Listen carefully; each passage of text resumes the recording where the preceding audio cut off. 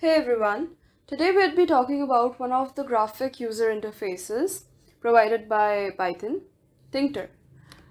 It is a standard Python interface to the Tk GUI toolkit shipped with Python. Now what is Tk? Tk is a free and open source widget toolkit. It provides a library of widgets for building a graphical user interface in many programming languages. But now since we're working with Python, we have Tkinter module. Tk has a cross-platform operating system and it is written in C. Now to install Tkinter, you can run pip install Tkinter. You will write pip install Tkinter in the terminal and you'll be good to go. Please note that if you're working with Python 2, it is Tkinter, the T is capital, and if you're working with Python 3, it is Tkinter, the T is in lowercase. The spelling is the same, it's just the difference of the cases. Now to create any Tkinter app, you would basically be following these 4 steps. You'll be importing the Tkinter module. You'll create the main window. Now windows are the containers in which all other GUI elements live. Now what are these other GUI elements? These are widgets. Widgets can be text boxes, labels, buttons, etc. We'll be making each one of them in the upcoming videos. Widgets are contained inside of windows. Okay. And that's what the third step is. You'll be adding these widgets to the main window. You can add any number of widgets to the main window. Then you'll call in the main loop method. It is used when your application is ready to run. It is an infinite loop. Main loop is an infinite loop used to run the application, wait for an event to occur, and process the event as long as the window is not closed. Okay. We also have geometry managers, namely the pack, grid, and place. Pack is very much used, but we would not talk about them right now. We would talk about them later. Right now, we would try to get the Tkinter window, the master window that we just talked about above. I'll write the least code to make the window appear. Let's do that. I'll import Tkinter. I'll write import Tkinter. I'll have my window, the window I was talking about, in the second step. And I'll write win equals tkinter.tk. Fine. Now Tk can have a lot of arguments. So the screen name sets the display event. Base name sets the profile file by default. It is derived from the program name. Okay. Now class name, it is the name of the widget that is currently used, widget class. It is Tk here. Okay. Then we have use Tk. If it is true, it initializes Tk subsystem. We have sync. It is used for debugging basically. It executes all X server commands synchronously. Then we have use, which specifies ID of the window for the application. Now these all arguments might not make sense to you right now, but once we start making big applications with Tkinter, you'll get the use of them. Okay. Now I'll write win.mainLoop. And I have called in the main loop. I told you I won't be making any widget right now. I have skipped the third step and called in the main loop. Okay. Now let's run this and see if we can get the window. So I can see the window that I declared. You can even resize it. This logo is of Tk software. If you search on the internet about Tk, you'll see this logo.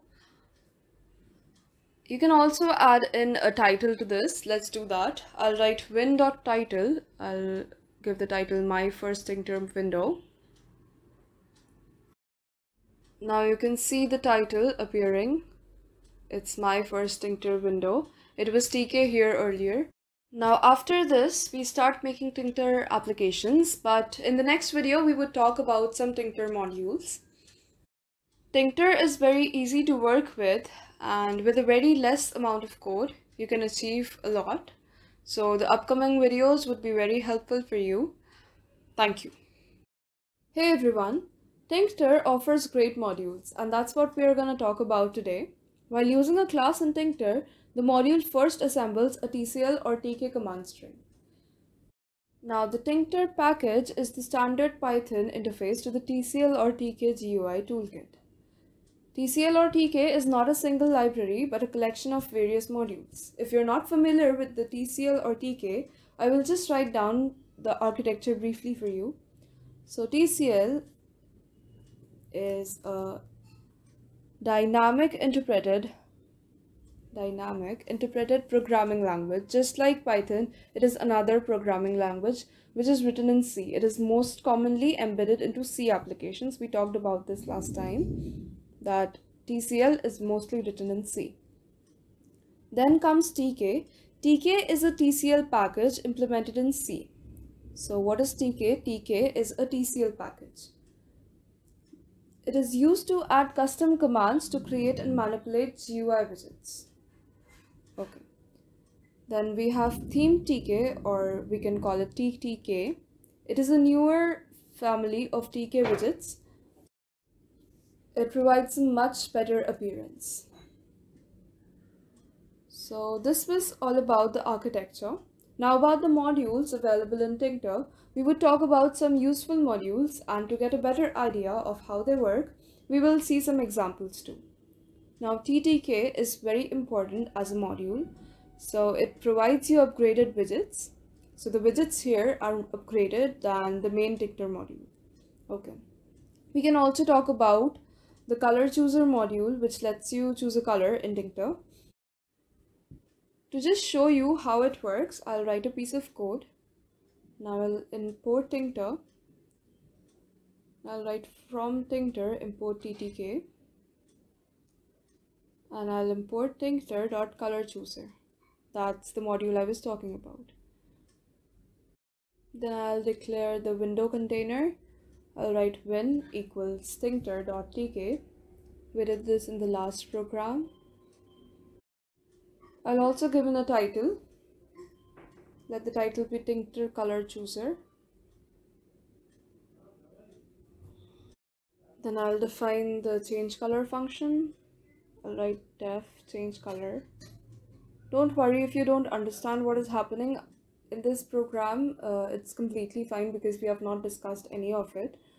I am just writing this as an example to just show you what the color chooser module can do. Then I'll define this function. I'll write colors equals Tkinter.colorchooser.askColor. I've used the askColor function.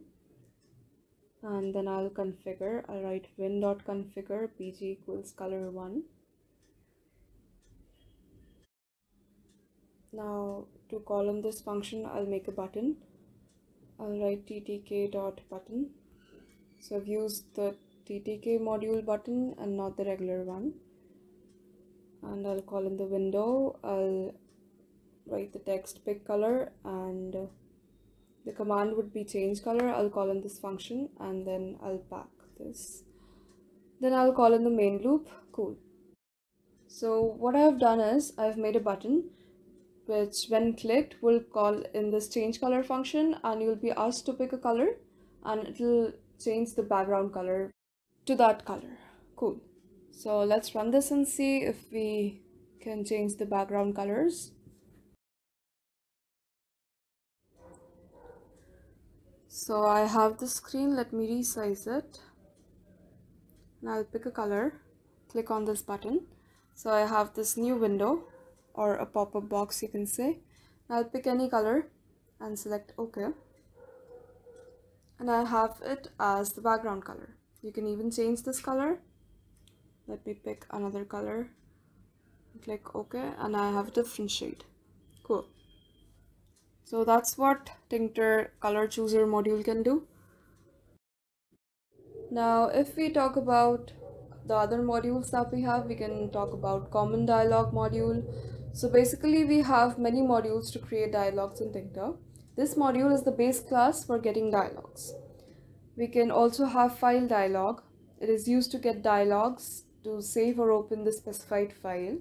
We have simple dialogues for the dialogues. We can also have font module.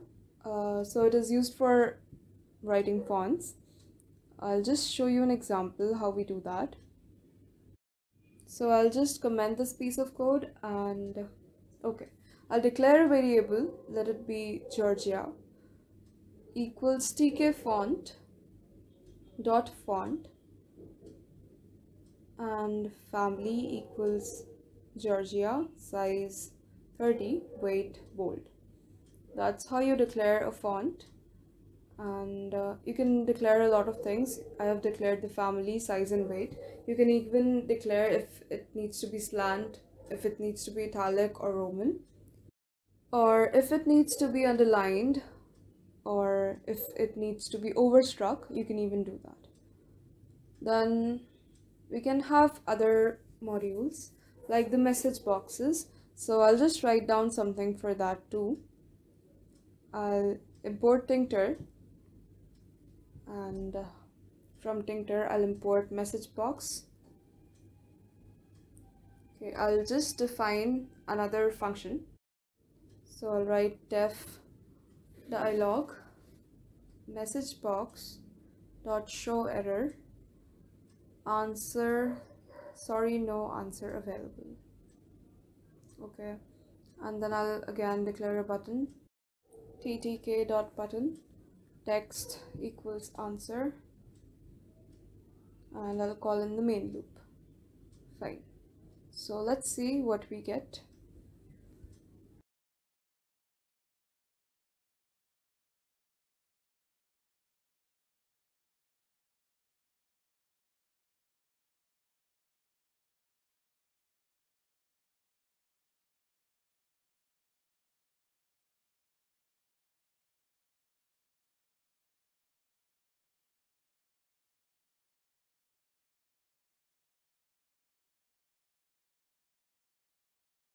So I have my screen, and let me resize it again, and I'll click on this answer button. So I get a pop-up. It says sorry, no answer available, and I'll click on OK, and I'll exit the screen. So that's what we have when we use the message box module. We can talk about many more modules in Tkinter. We have scrolled text module, so we can get a text widget with a vertical scroll bar. It's all built in. We have idle lib module, constants module, dnd module, ticks module. We also have total module. It's a very powerful GUI with great applications. And I'd really like you to check out the total module because it's really amazing, and you can do a lot with total too. That's pretty much it about the modules in Tkinter. Thank you.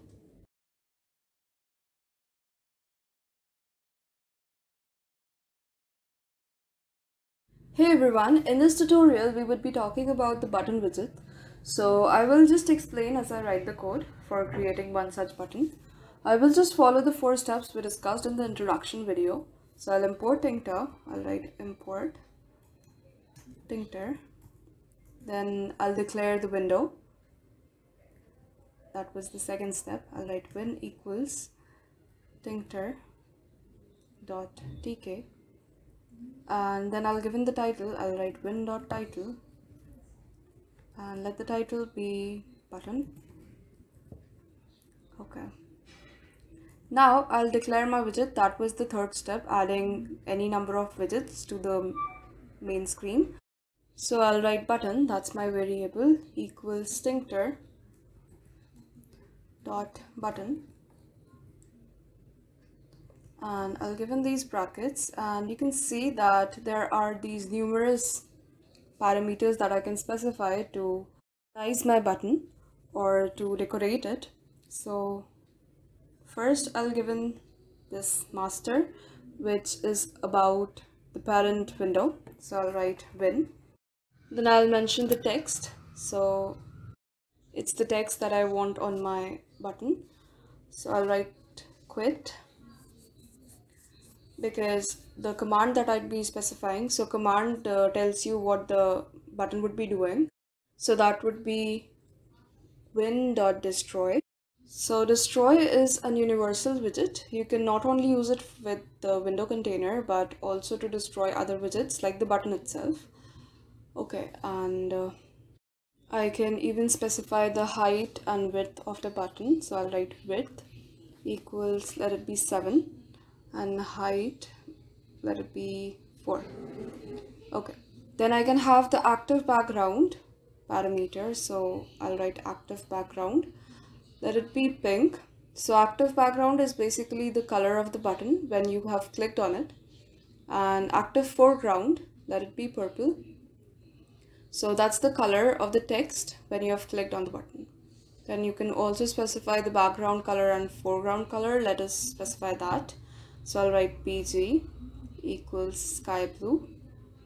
You can also take in the RGB colors, but I'll take the normal ones for right now. Then you have foreground, let it be white. And then you can even specify the font, let it be Georgia. You can give in any font, Arial or Calibri. Then I'll have relief, let it be equal to ridge. So relief is the type of border you want.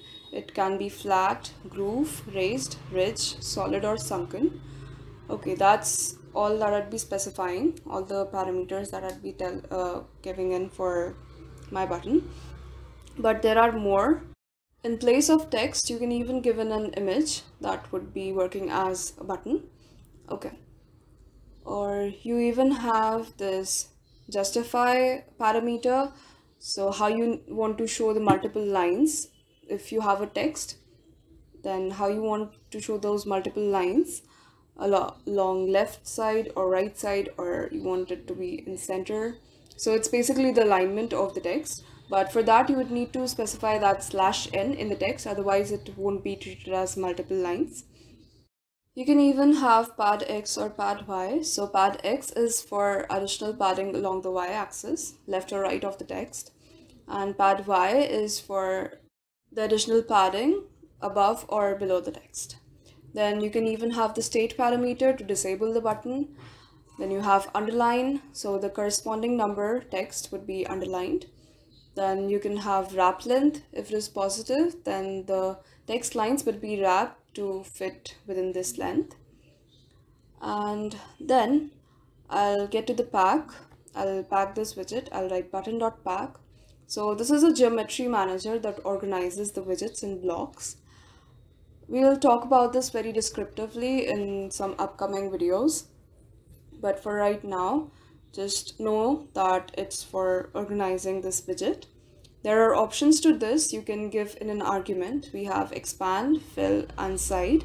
Expand lets the widget take up any space on the master window. Fill is for taking up extra space, so you can specify along Y or X axis or both. Then you have side. It is for top, left, bottom, right alignment where you want your button. And then I'll call in the main loop. Cool. I'll write win.main loop.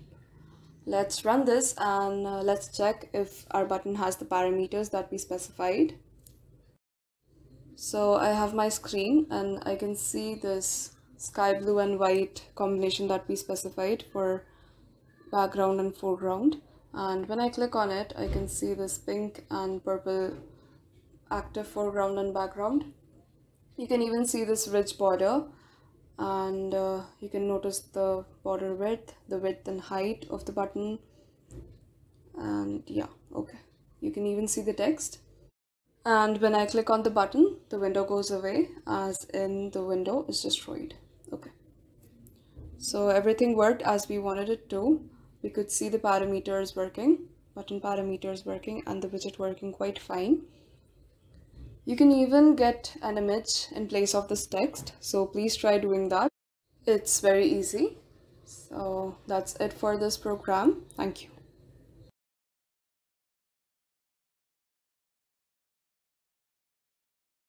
Hey everyone, today we're going to talk about grouping and organizing widgets in the master window, and we're going to make use of frame class and pack geometry manager. A frame in itself will work like a container. A frame is a rectangular region that would be used to arrange positions of other widgets. So basically it is used to organize a group of widgets. So let me start writing the program for it.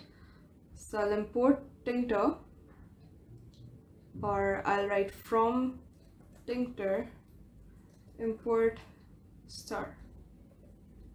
Okay, so I do not need to import every single module separately in Tkinter. I'll just write the class name. I do not need to mention Tkinter.button or something like that.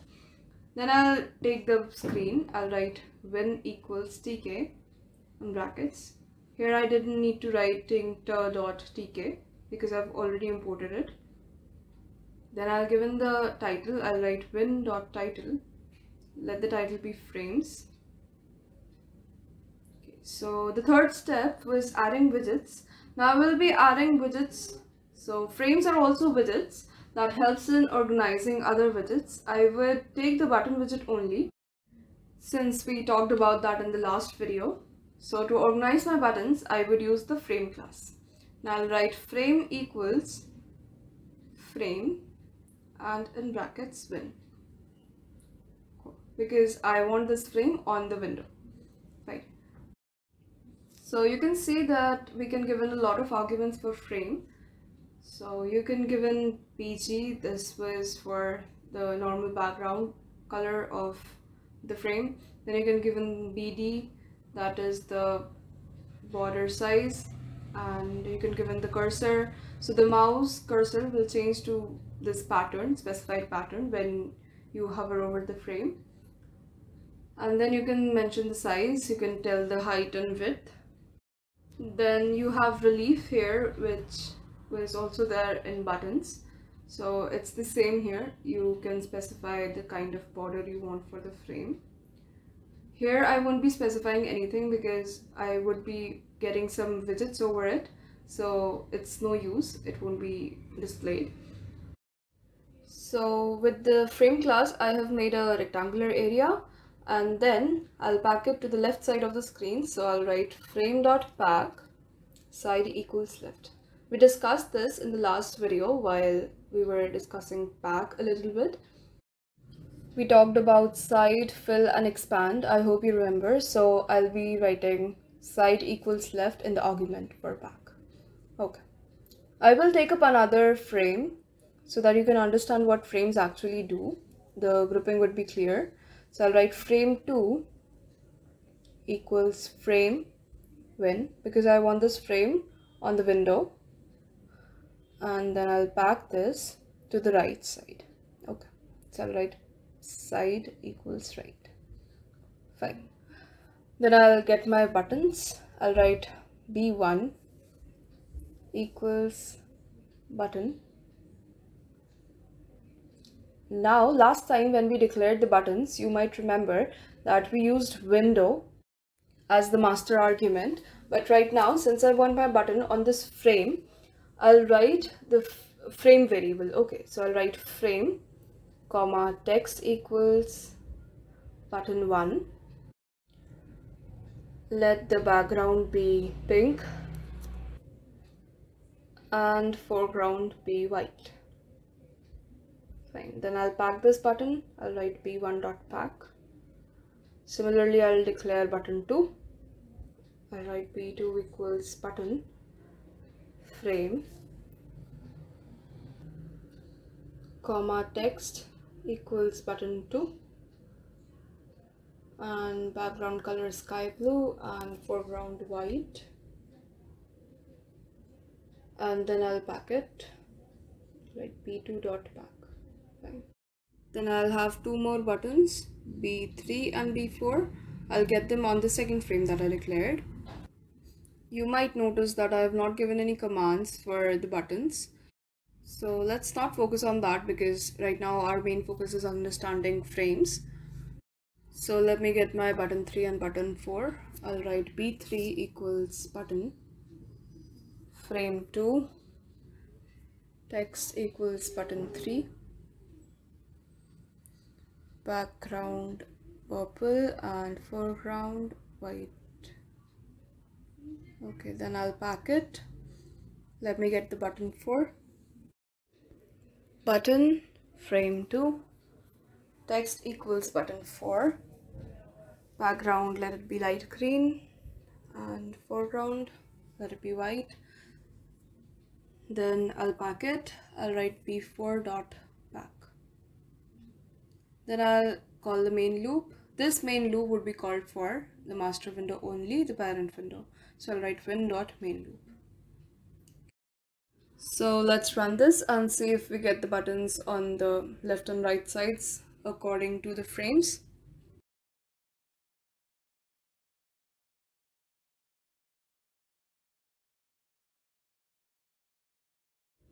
So I can see the buttons, the 4 buttons that I declared, and they are on sides. Button 1 and 2 is on the left side and button 3 and 4 are on the right side, because I have packed the frame 1 on the left side and frame 2 was packed on the right side.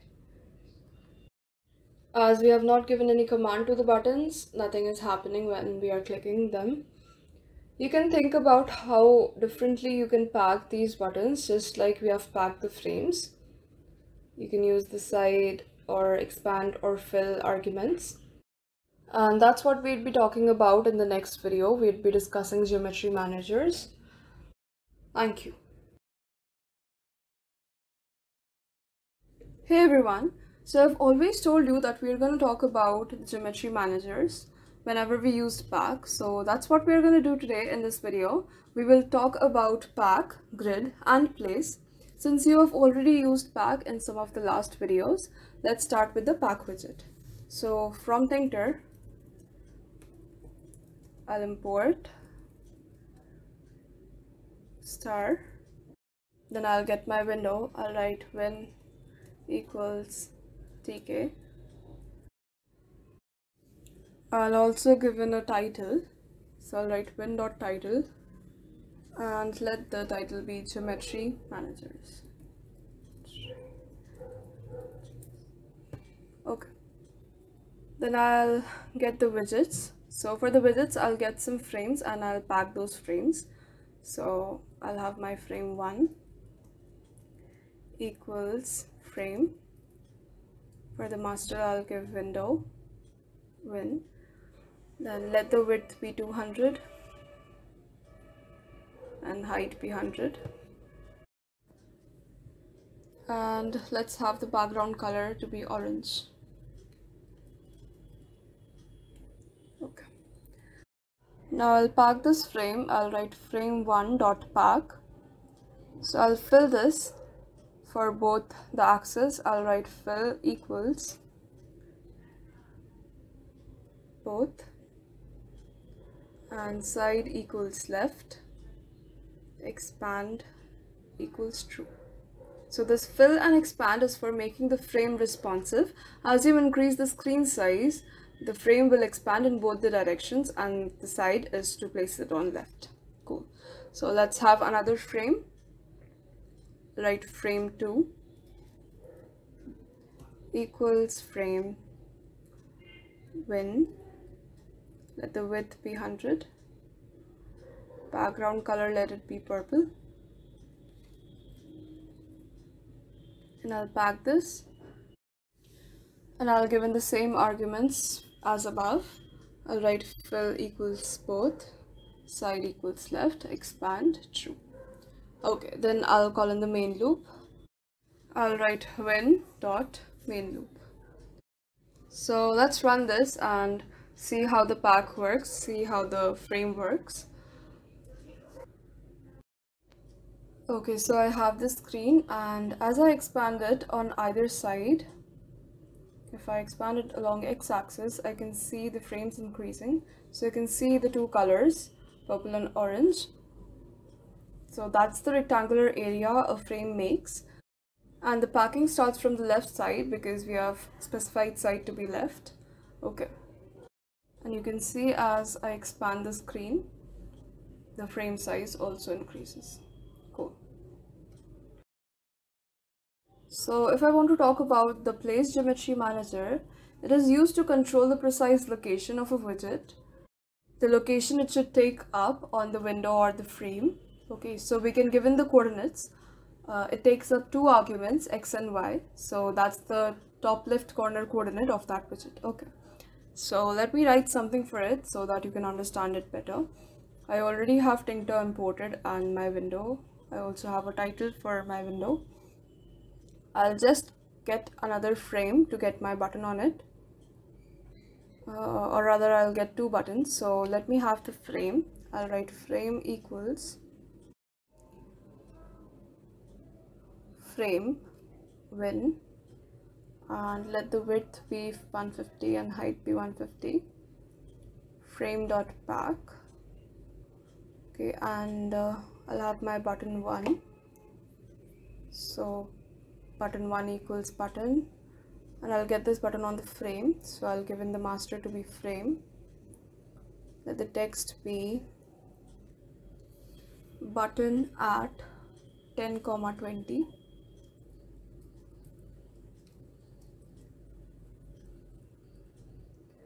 And let the background color be pink. Then I will place the button, not use pack, but I'll place it, and I'll give in the coordinates x equals 10, y equals 20. So I'll get this button at 10,20 coordinate. The top left corner coordinate of this button would be at 10,20. Then I'll get another button, button 2 equals button frame. Let the text be button at 40,50, and the background color, let it be yellow.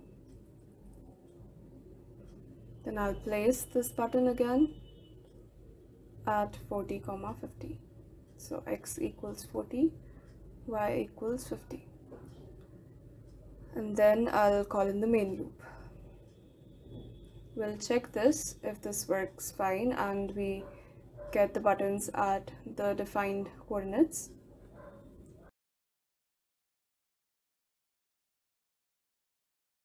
Now when I run this, I have these two buttons at the coordinates. So this top left corner is at coordinate 10,20, and this yellow one is at 40,50. So that's the coordinates, and the buttons are at the specified coordinates. So the screen should be seen as a coordinate plane, and the buttons are at the specified coordinates. Cool. So that's how place works. Now let's talk about grid. Grid has all the parameters of pack, plus it is efficient than place, as place needs specific coordinates. Grid just splits or makes parts of the screen according to the matrix given. You'll understand this better if I give you an example. So I already have Tkinter imported, and I'll just comment this part. First of all, if you're talking about grid, you need to make that grid. So we'll make it just like we make a matrix. I'll have two for loops, and I'm gonna make a grid of 3 by 3. So I'll write for I in range 3, for j in range 3, frame equals frame, master is win, and let me give in a border type. So relief equals sunken. That's about my frame. So for each block or each matrix element, I'll get a frame. Okay. Now I'll use grid for the frame. I'll write frame.grid. So you can see what all arguments we can give for grid. We can give the row, which is I,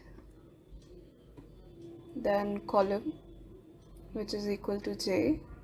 We'll give in some extra padding along x and y axis both. So let it be 5. That'll look good. Then I'll get some buttons on these frames. So I'll write button equals button. And since I want this button on the frame, so I'll give in master equals frame. For text, I'll give in the matrix elements index. So I and j, I hope you know this format. This is general Python. Then we'll get to packing this button. I'll just use pack for this, not grid or place. I'll simply pack this button. So I'll write button.pack. I'll give some padding. Pad x equals 5, pad y equals 5, so that there is space between each element of the matrix, and also there is space between the text and the button. And then I'll call in the main loop. I'll write win.main loop. As you had expand and fill in pack, you have column configure and row configure in grid. I want the buttons to increase in size just as the screen size increases. So I'll write win.column configure. So you can see what all arguments it requires. So first is the index. So of course index is the row or column number. Then you have min size, which will given the minimum size of the row height and column width in pixels. Okay, and then you have weight. Okay, so weight is the rate with which the size of the button or size of the specified widget would increase. With what rate? So I'll give it to be 1. I want all the grid elements to increase with the same rate as I increase the screen size. Okay, and I'll give in the min size for column configure to be 75. Then I'll also have row configure. So I'll give in the index I and weight equals 1. And the minimum size, let it be 50. So we're good to go. Let's run this and let's see how grid works. So you can see that the screen size is not little, there's a proper grid because we have already specified the minimum size using column configure and row configure. There is a specific size of the screen because there is a minimum size of the buttons. And when I resize the screen, they grow in size automatically. The button size doesn't grow, but they are rearranged on the entire screen properly. So that's it for grid. That's it for the geometry managers. I hope you understood everything, the place, pack and grid widgets. They are going to be of great help in the upcoming videos. So you really need to get a grasp of what was going on throughout this video. Thank you. Hey everyone, today we're going to talk about Canvas widget in Tkinter. It's going to be very easy and simple. We will just see some functions provided by the class. Canvas is basically used to draw graphs and charts, to get text or images on the window. We would see drawing some simple figures on the canvas. Let's start with it. So from Tkinter, I'll import star.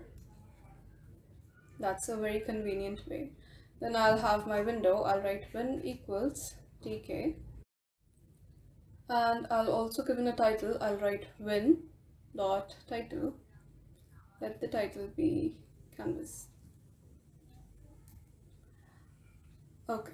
Then I'll add my widget. So my widget would be canvas. I'll write canvas equals canvas. And where do I want my canvas? I want it on my window, so I'll write win for master. So basically canvas is a rectangular area where you can draw. Okay, so you have the height and width for canvas. I'll give in the width to be 500 and height to be 500. I'll also give in a background color, let it be PG equals sky blue. You can also have a cursor for it, so let the cursor type be dot box. You can give an arrow, circle, clock, cross, exchange, heart as a cursor type. There are a lot of cursors in Tkinter. So you can see how many arguments you can give in for canvas. You can have border, border width, background, highlight color, insert border width, etc. So I'll just give in these parameters and then I'll pack this widget. I'll write canvas.pack. Then I'll get on to creating the figures. So first of all, I'll write canvas dot create arc. I'll give in the x1, y1 and x2, y2 coordinates. So that's basically the starting and ending position. So I'll write 5, 10 and 100, 100. Cool. Then I'll also create a line, a simple line that is parallel to the x-axis. I'll write canvas.create line, and I'll give in the starting and ending position 0, 80 and 500, 80. So you do not need to specify the x1, y1 pair and x2, y2 pair separately. Tkinter knows how to pick the coordinates if they are given in the correct order. Similarly, to draw an ellipse or an oval, I'll write canvas.create oval, and I'll give in the top left and bottom right coordinates of the rectangle in which the oval would be contained.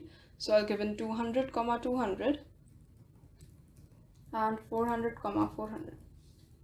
Fine. Then I can also give in a text. So let me use this as the heading for the canvas. I'll write canvas.create text. The starting position would be 250, 10, and the text, let it be using canvas. Cool.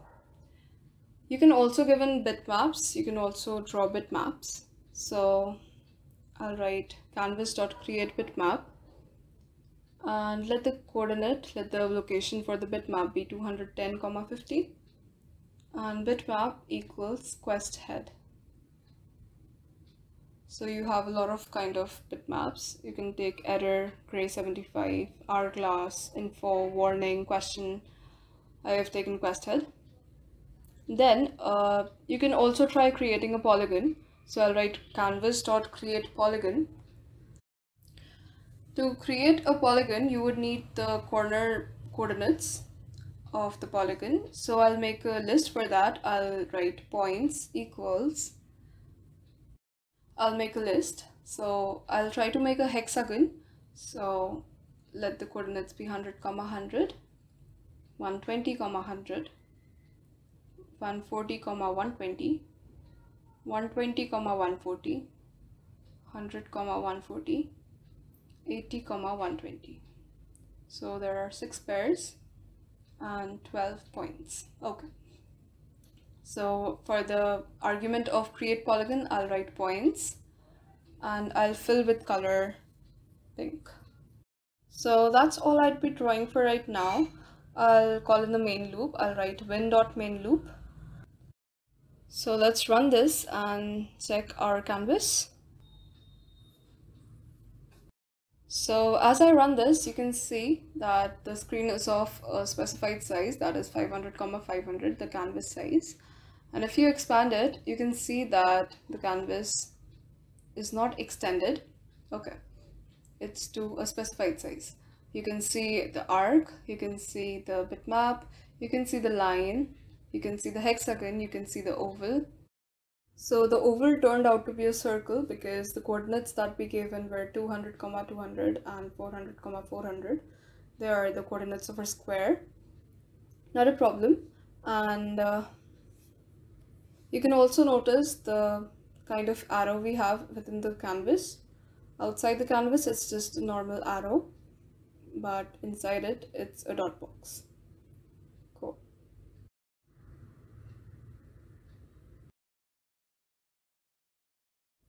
So that's it about drawing on a canvas. You can make a real canvas like a paint app using Canvas by Tkinter, but it requires events.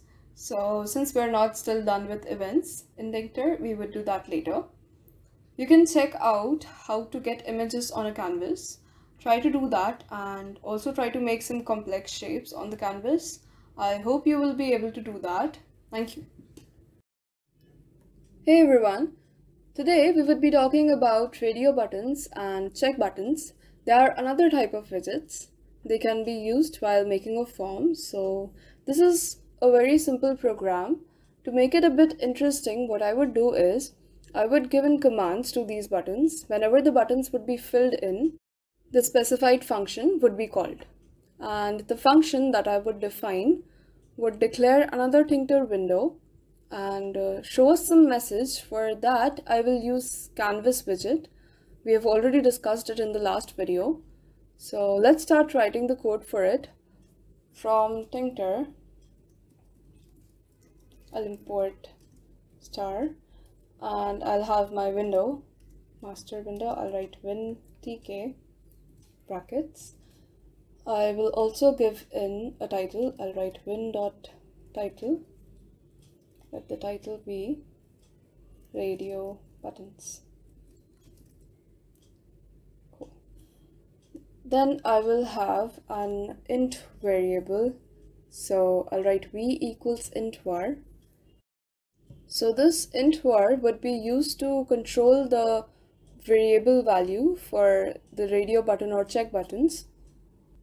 It would be used to set its current value option. Now this int var function can hold integer data, where we can set integer data and we can even retrieve it using the getter and setter methods. For right now, just remember that v int var is used to set the value of radio button or check button. Okay.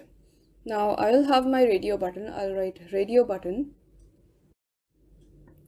And I want my radio button on the window. So I'll write win. And the text that I want is radio button 1.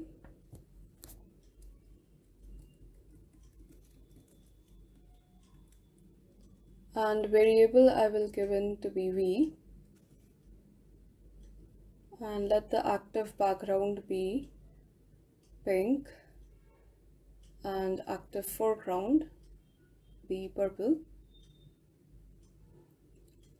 And the command, I told you I'll be giving in a command, so the command name would be pre. Okay, so I'll define this pre. What pre would do is it would show up another window with the text value accepted. Now how I would do this, I would use canvas and create text function by canvas. So I'll write wind equals tk. Here I have another window for Tkinter. I'll write c equals canvas. Where I want the canvas, I want it on the window, so I'll give in wind. And background color, let it be light green.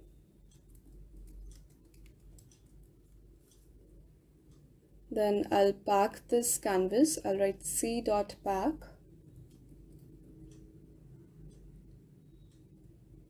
Then I will create text. I'll write c.create text. Let the coordinates be 100, 10. Let the text be value accepted.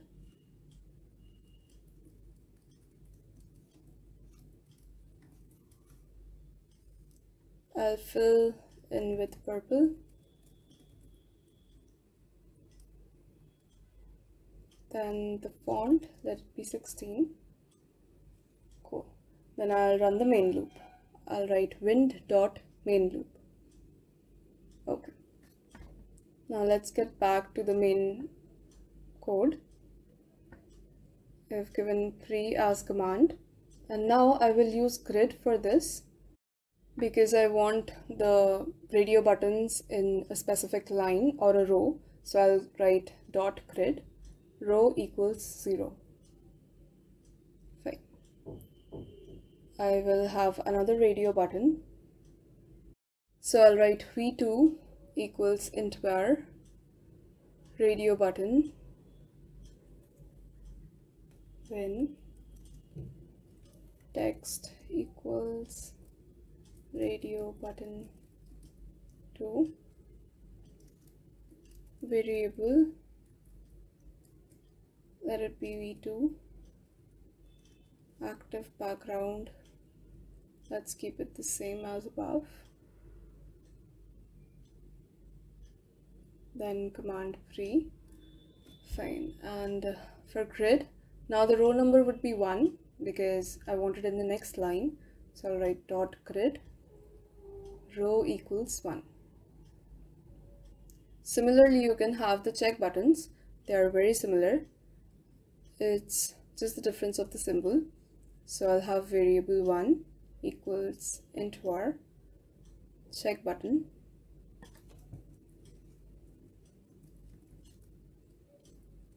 Window, where I want it on the window, and text check button 1, variable is var1,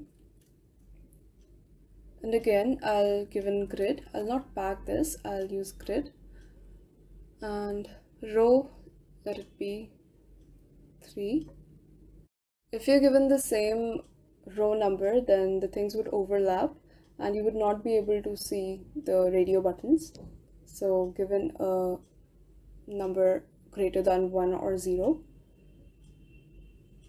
then I'll have another variable var2 int var check button when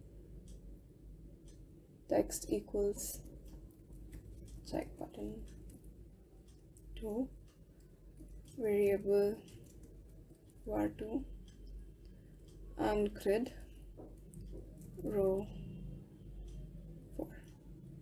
Fine. Then I can run the main loop. I'll write win.main loop.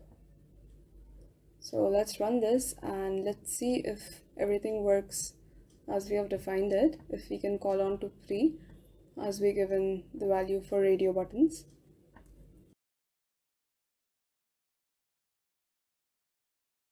So I can see the radio buttons and check buttons on the window, and when I click on the check buttons, they get checked, nothing else happens. But when I click on the radio buttons, I can see another window popping up with value accepted, message, and same as with the other radio button. If I click on it, I can see another window. So we could actually give in the command and execute it properly. So giving in this command also helped you in practicing Canvas once. That's it about radio buttons and check buttons. You can check out once what all arguments we could give to radio buttons or check buttons. Thank you.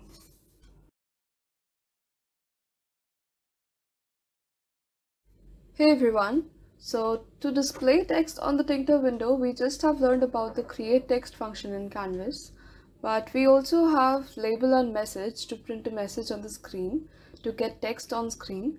So we haven't discussed that yet. That's what we are going to talk about today. We will learn about the label and message widgets. There is just a little difference between label and message. Let's write some code to check that out. So from Tkinter, import star, and I'll have my window, write win tk brackets. I'll give it a title. I'll write win.title, display text. Let the title be display text. Now I'm gonna add my widget, that is message, and I'll give in a variable. I'll write my message equals message, and where do I want that? I want it on the main screen, so I'll write win, comma, what is the text that we want to display? So the text equals hello everyone, kindly pay attention, we are learning Tkinter. Cool. And then we'll give in a background color. I'll write bg equals pink. Okay, then I'll give it an aspect. So aspect is the ratio. So basically it's aspect ratio. It's the ratio of width and height in percent. The default is 150, which means the width would be 50% greater than the height of the message box. So you can think of on your own what aspect you would give in. I will give in an aspect of 500, and then I will give in border width. It will be 5, BD equals 5. I'll also give in a type of border, relief equals ridge. I'll give in a padding, pad x equals 10, just along the x-axis. Okay, also the foreground, let it be dark blue. Fine. I can also give in a font, let it be ink free, 14, and italic. So that's the way you can give in a font. That's how you describe a font in Tkinter. Then you can just look up what all arguments you can give in for message. So we have already described master. We have not talked about anchor. So anchor is used to decide where the text should be placed in the message widget. It can be north, northeast, the top right corner, east, southeast, south, southwest, or center. The default is center. Do not get confused between justify and anchor. Anchor is for position, whereas justify is like alignment. Okay.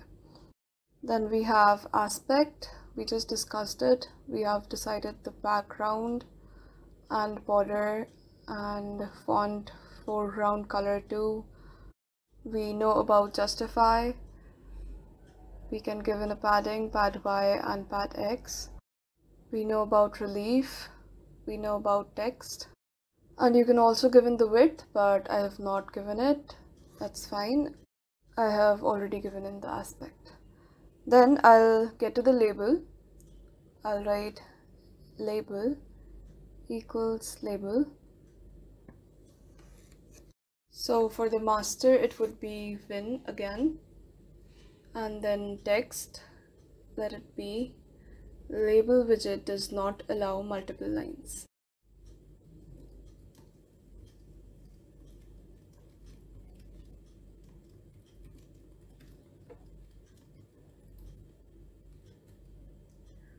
Okay, so this is a fact.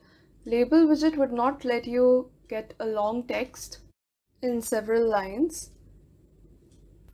There is no line wrap-up option, so it will just cut off the text that does not fit into the specified height and width. So if you have mentioned a smaller size, the text will just disappear and not all the text would appear on the screen. Cool. So this is one difference between message and label widget. There are many, but this is a major one. Then I will give in the border size, let it be 8. Let the background be sky blue. And I'll have a cursor for this. Let the cursor be cross. Foreground, let it be yellow. And I'll also give in a font here. I'll write Georgia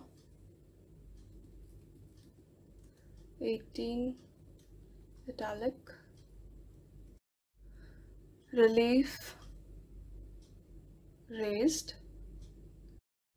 Height, let it be 2. And I'll not give in the width. Let the label widget decide it on its own according to the text. Now I'll pack this, but first I'll pack the label, then I'll pack the message. Okay. Now let's see if the packing order affects the order of display, or is it the order of defining the widgets that decide in which order the widgets would be displayed. So I'll write down label.pack. I'll simply use pack and then I'll also pack the message widget dot pack. I will call the main loop win dot main loop. Fine. Let's check out how the label and message widgets work.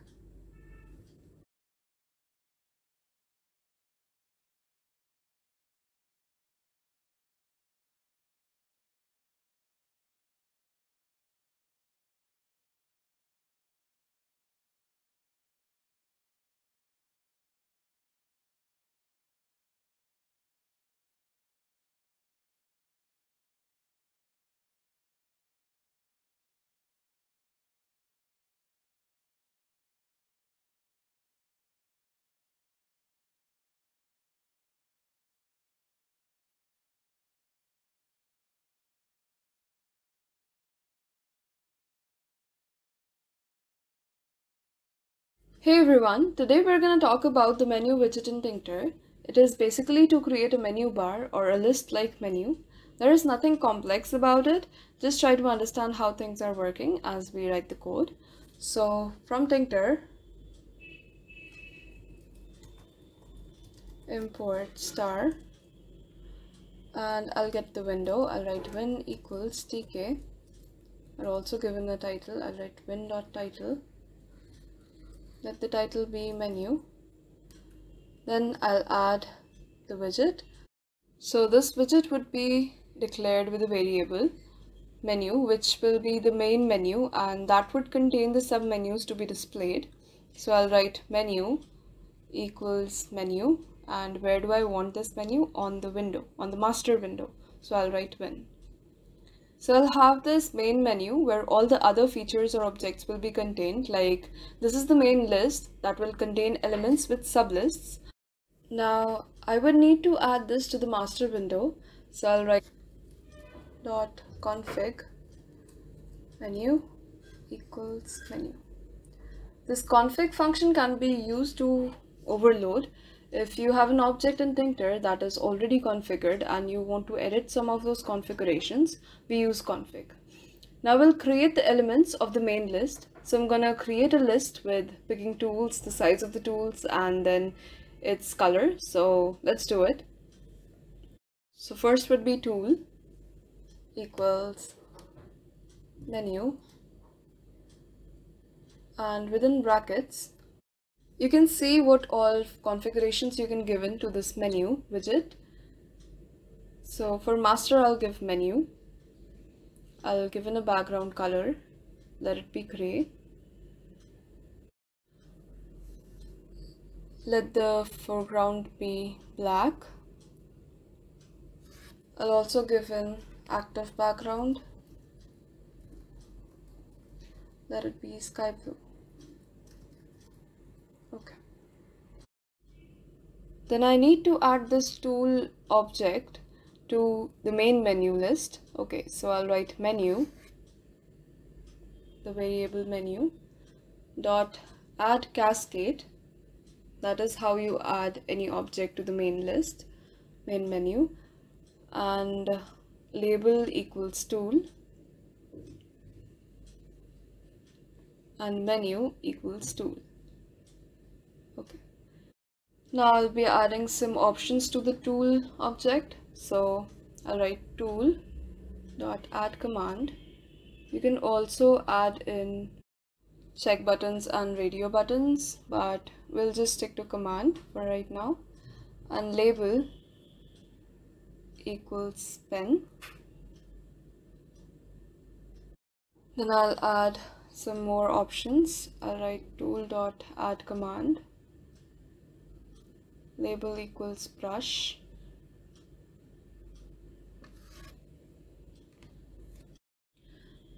Then tool dot add command, label equals pencil.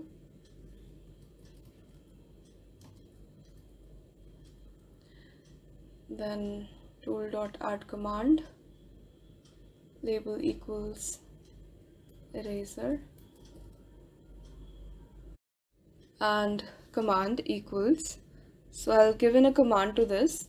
Whenever you click on this option, this given command should take place. So command would be win.quit.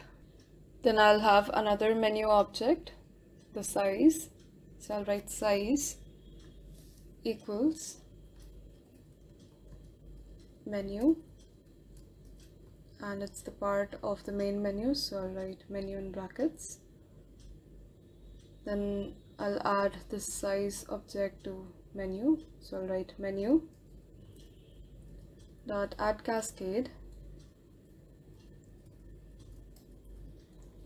label equals size, and menu would be size. Okay, I will not decorate this, I'll just keep it to default to check out what the default is. Then I'll add the options to the size object, so I'll write size dot add command and label, let it be 1px, and similarly I'll do for 3, 4 and 6px. So I'll just copy this down.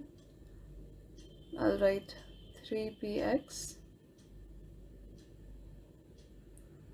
4px and 6px. Cool. I'll have another element for the main menu. I'll write colors equals menu, and I'll give it an active background for this. Let it be light green, and the background, let it be light yellow. Okay. I'll add this colors to main menu. I'll write menu dot add cascade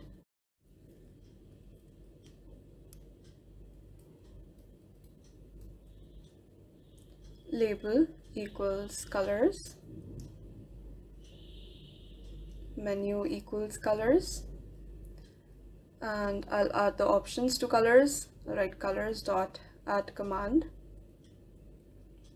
label equals red, colors dot add command label equals yellow, and colors dot add command label equals blue, and I'll call in the main loop. I'll write win dot main loop. Now you can see that even for these options you can give in configurations. You can have a background color, a foreground color, a different active background, etc. Please check them out too, they'll help you practice.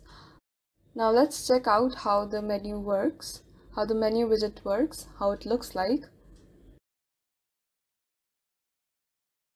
So I have my screen and you can see tools, size and colors on the menu bar. They are the part of the main menu, and when I click on each one of them, they display a new menu. Okay, so that's the sublist. So I hope you get an idea of how the menu was organized, and you can even add further lists. So please try doing that too. That would be a practice. And when you are quite comfortable with menu, you might also look up for menu button. Try to pick out the differences and benefits of menu button. What options menu doesn't provide, menu widget doesn't provide, but the menu button does. So that's it about the menu widget. Thank you. Hey everyone, today we're going to talk about message box in Tkinter. So without declaring a new screen, you can have one. But its functionalities are limited. So let's check what I'm actually talking about. Basically, I will declare buttons and the commands would contain functions that call the message boxes. We can have many types of message box. As per our requirement, we can have the show info, show warning, show error, ask question, ask OK cancel, ask yes no, ask retry cancel. These all are functions available in the message box module. Now we'll check them one by one. Let's get started. So I'll write from Tkinter import star, and also from Tkinter import message box. You need to import this message box module separately, and then I'll get the window. I'll write win equals tk brackets, and I'll also give in a title. I'll write win.title. Let the title be message box. And then I'll also specify the size of the screen. So I'll write win.geometry 400 cross 400 in double quotes. So that's how you can specify the size of the screen. This is a new thing. Then we will define the functions one by one. They would be given as command for each button. So first of all, I'll use the show info function. So I'll write def show info brackets, and I'll write message box dot show info. So the first string would be the heading of the message box. So I'll write important, because this is just an information. And for the message, I'll write this might take a minute. Okay. Then similarly, I'll define some more functions. I'll write something for show error. So I'll write def error and message box dot show error. The title would be error, and the message would be the specified path does not exist, because this is an error. You can give in any messages as per requirement. Then I'll have something for ask question. I'll write def q message box dot ask question, and I'll write title age, and the message would be are you 13 years old or above? Question mark. So in ask question function, you'll have two options to select from, yes or no, and accordingly you can select.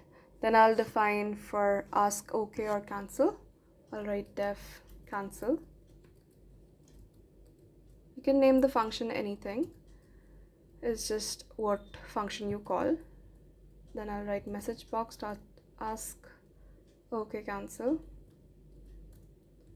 and let the title be delete, and message be are you sure you want to delete? Question mark. Then I'll have the function yes no. So I'll write def yes no brackets, and I'll call the ask yes no function. Write message box dot ask yes no, and let the title be confirmation,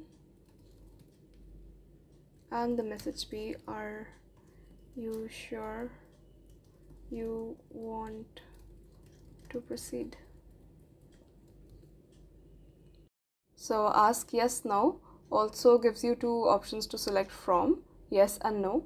So you might think that ask yes no and ask question functions are same, but they're not. The ask question returns yes or no string, but the ask yes no function returns a boolean, true for yes and false for no. Okay, then you also have the ask retry cancel. So I'll define a function for that too. I'll write def retry. Now for this function, you will have two options to select from, retry and cancel. Now if you click on retry, this ask retry cancel function returns true, and if you click on cancel, it returns false. So just to give you an idea of what is happening, I'll declare a variable for this function which will store this boolean. So I'll have r equals message box dot ask retry cancel. Let the title be failure, and the message, let it be, do you want to try again, question mark. And if R is true, if R, then I'll print retry. I'll simply print retry on the console, and else I'll print cancel. Cool. Then I'll move on to the next function. I'll have this show warning function, so I'll write def warn and message box dot show warning. Let the title be warning in caps, and let the message be, this might lead to malfunction of the app. Okay. Now I have all the functions for all the buttons. Now I'll declare the buttons one by one and assign them these functions. We have 7 functions, so we'll have 7 buttons. So let's start. B1 equals button, and where do I want my button? I want it on the window, so I'll write win. Text equals information, because first I'll have the show info command, so command equals show info. Background, let it be sky blue. Foreground, let it be white. Active background, let it be light green. Then I'll place this button. I'll write b1 dot place, and x equals 100, y equals 100. So I'll simply give in a coordinate, and similarly I'll have all my buttons, so I'll just copy this and edit the next ones. So for B2, I want it on the screen, so I'll write win as master. Then text would be error. Command would also be error. And the rest, let it be same. I'll change the coordinates to 100, 200. Right, 200. Okay. Then in B3, I'll have when, text, let it be retry. Command would be retry. I have my retry function. And then let the rest be same, let the decoration be same for the button. And I'll have the coordinates as 100, 300. So y would be 300. Then again I'll have B4. I'll change the text to question. Command will be QUE. And I'll change the coordinates to 200, 100. So x would be 200, y would be 100. Then B5, let it be cancel. Command will be cancel, and the rest would be same. Then the x coordinate, let it be 200, y let it be 200. Okay. Then I'll have B6. Text, let it be yes, no. Yes or no. And command, let it be yes, no. Coordinates will be 200, 300. Okay. Then B7. Let the text be warning. Command will be warn. Coordinates will be 300 and 100. Okay. And I'll call in the main loop. I'll write win dot main loop. I hope there is no confusion. The text for buttons is what would be displayed on the buttons. The command for the buttons are user-defined functions which contain the message box widget functions. Okay, so you should be very clear about all this. Now let's run this and see the buttons and check out the message boxes, how they are popped up on the screen.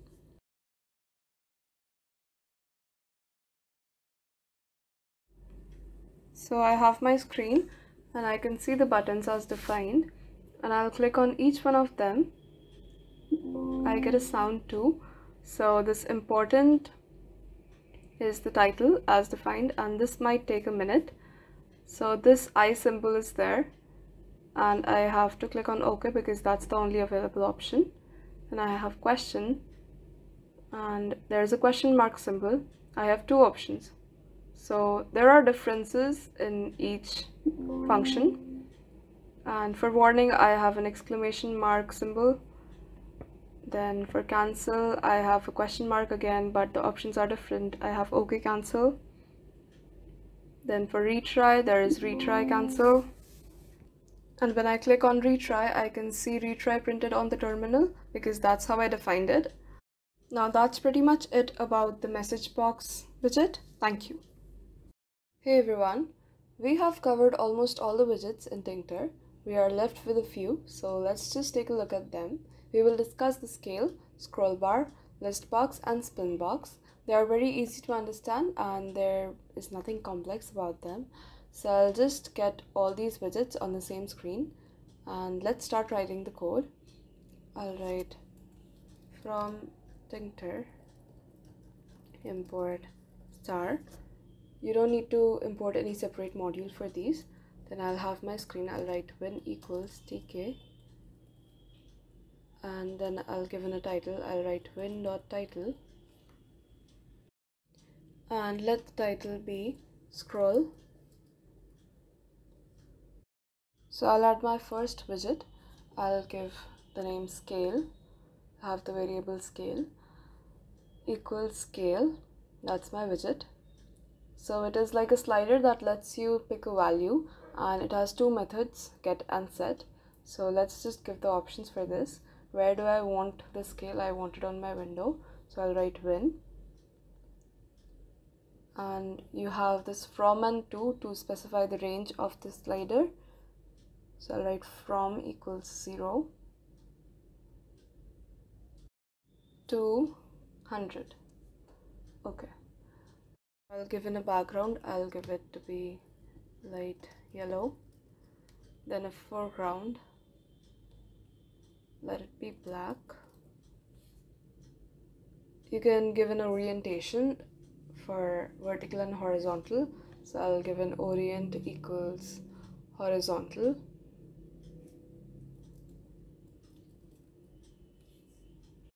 Then I'll give in a label, so let the label be scale widget.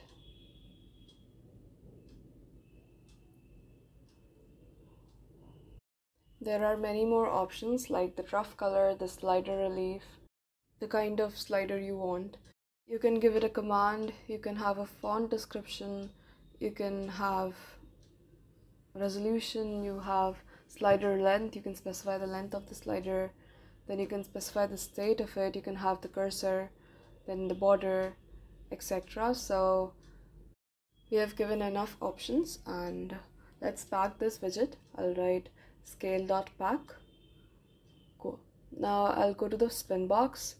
I'll write spin box equals spin box, and for the arguments I'll give master equals win. Again we have from and to, so from 0 to 10. You can also give in a negative number for from. You can start from a negative number, you can go to a negative number, but there should be a difference, there should be a positive difference between them.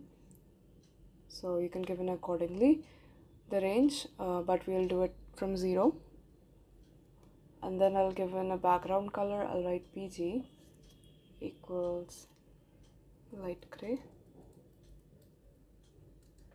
ft equals orange, and let me give in a font. I'll give the font to be Arial 12 italic. It's just a number, you can even not give in the font. For spin box too, we have a lot of options. Some are same as the scale widget, but there are some things that are different. So you have button up relief and button down relief. Then you have this increment parameter, it can be a float. Then you have this X scroll command option. So you can give in a command that you want to take place when you scroll through the values. That is when you increment or decrement the numbers in the spin box. And I'm done with the widget, so I'll pack this. I'll write spinbox.pack. Then I'll go on to the scroll bar. I'll write scroll bar equals scroll bar. So for argument I have win as master. So let's just keep the scroll bar simple. It'll just take up a side, and I'll pack the scroll bar. I'll write scroll bar dot pack side equals right,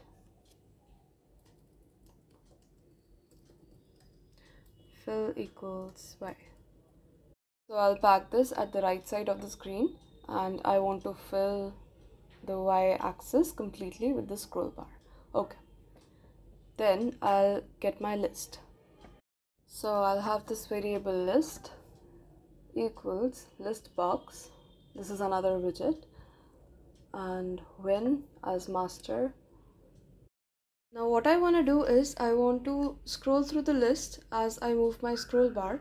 So I'll write y scroll command equals scroll bar dot set. So I'll set the values according to this y scroll command. Okay.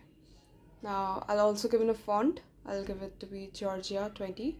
It's for the list. Okay. And I'll have the background color to be sky blue. Cool. Now there are many methods associated with the list box widget. To insert the values in a list box, we would use the insert method. So what I'll do is I'll write for I in range 51. I'll just make a list with 51 lines, and I'll write list.insert end. So I need to give in the index, and end would represent the point immediately after the last character entered by the user. So end for the index, and for the element I'll write string I plus dot. We are checking the list and scroll bar together. Okay. Now outside the for loop, I'll pack this widget. I'll write list.pack side equals right, fill equals y, expand equals true. Okay, so that'll give me a good format. Now I want to configure the scroll bar again because I want to add the list to it. Okay, so I'll write scrollbar.config. We have already discussed the use of config. Config is basically for overloading. And I'll write in the argument command equals list.yView. Okay. So this tells the scroll bar that whenever the scroll bar is scrolled through, the list should also move along the y view, okay, the y-axis. Now I can call the main loop. I'll write win.main loop, and let's just run this and check out all our widgets if they're working together and working properly as we have arranged them. So I have my scale widget, and you can see how this bar moves and gives us values. Then you have your spin box. You can increase the value first and then decrease it, but the values will only go from 0 to 10. We also have the scroll bar, this thin line along the right of the screen, and as you scroll, as you move the scroll bar, you can see the list moving up and down along this. We have the list elements as we specified them, and that's pretty much it for this video. I hope you understood the widgets. Thank you.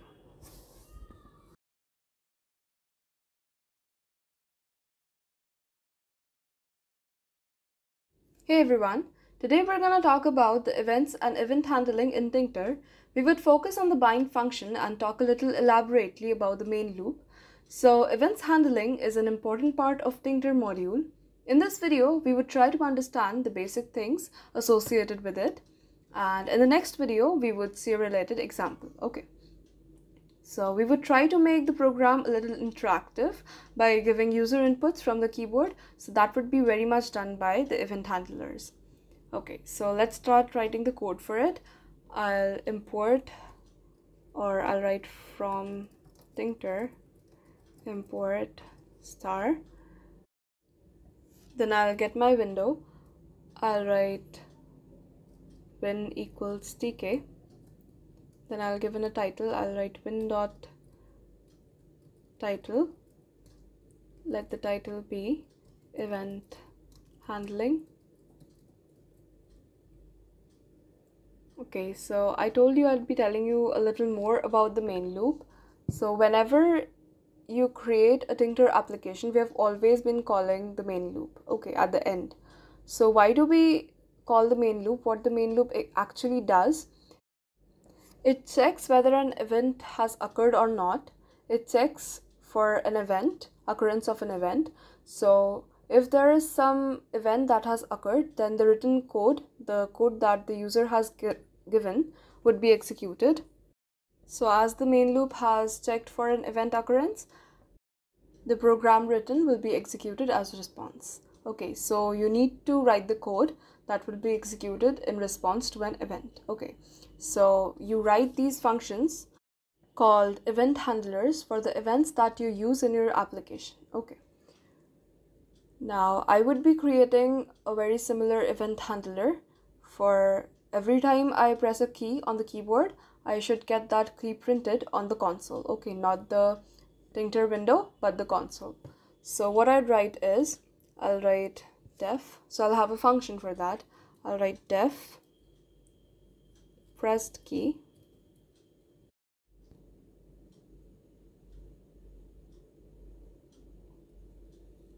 and in brackets I'll write event.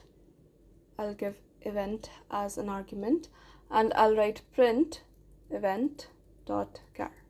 So that simply completes what I just said. I want to print whatever I clicked. Okay, so now we would move to the bind function.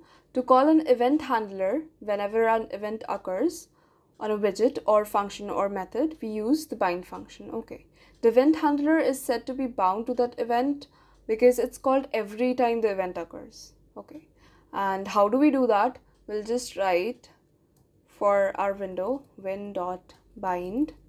Okay, and the first parameter would be the sequence. So it's just a string of the form event name. Okay, I'll just write it down. I'll write here the event name is key. So in double quotes, I'll write key, and I should give this less than and greater than sign around it. Okay, that's how you write the event name, and this event name can be any of Tkinter's events. So there are many events in Tkinter. We have enter, leave, button 1, button 2, or key. So here it is key, and then we'll have the function name. Okay, you can see for bind we have to give sequence and then the function. Okay, so the event handler basically. So I have pressed key. I'll write pressed key as the function. Okay, so that completes my bind function, and then I'll run the main loop. I'll write win.main loop. Now whenever the main loop would run, it will check for the event. So I have declared my event here as pressed key function. Okay, I've given it as the argument. And whenever this event will occur, what is my event? The event is the user giving an input from the keyboard while by pressing a key. Okay. So whenever this event occurs, this function would be carried out. Okay. This part of code would be executed as a response to the event occurrence. Okay, so that's what should happen. Now let's check if that really happens. Whenever I click on the key, I should see that key printed on the console. Okay, let's do that. So I have this Tic-Tac blank screen. Okay, and I'd not do anything with the screen, but I just start typing something, and that should be typed out on the console automatically without me taking the cursor over there. Okay, so let's do that. I'll just press D and there it is. You can see it on the console, and then you can see T, and then you can see Q, and let me press a numeric, let it be 1. I'll press shift 1. Okay, and then I can press M. Then I can give in any character. Okay, this was an semicolon and an inverted comma. So that's it about this program. I just wanted to show you how interactive Tic-Tac can be, and we'll see a related example in the next video. Thank you.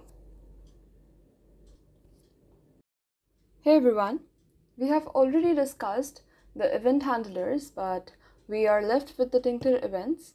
Let's discuss a few of them in brief. So first up, we have the button event.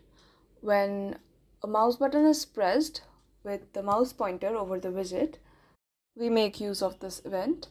Then we have 3 parts of mouse: the middle, the right and left.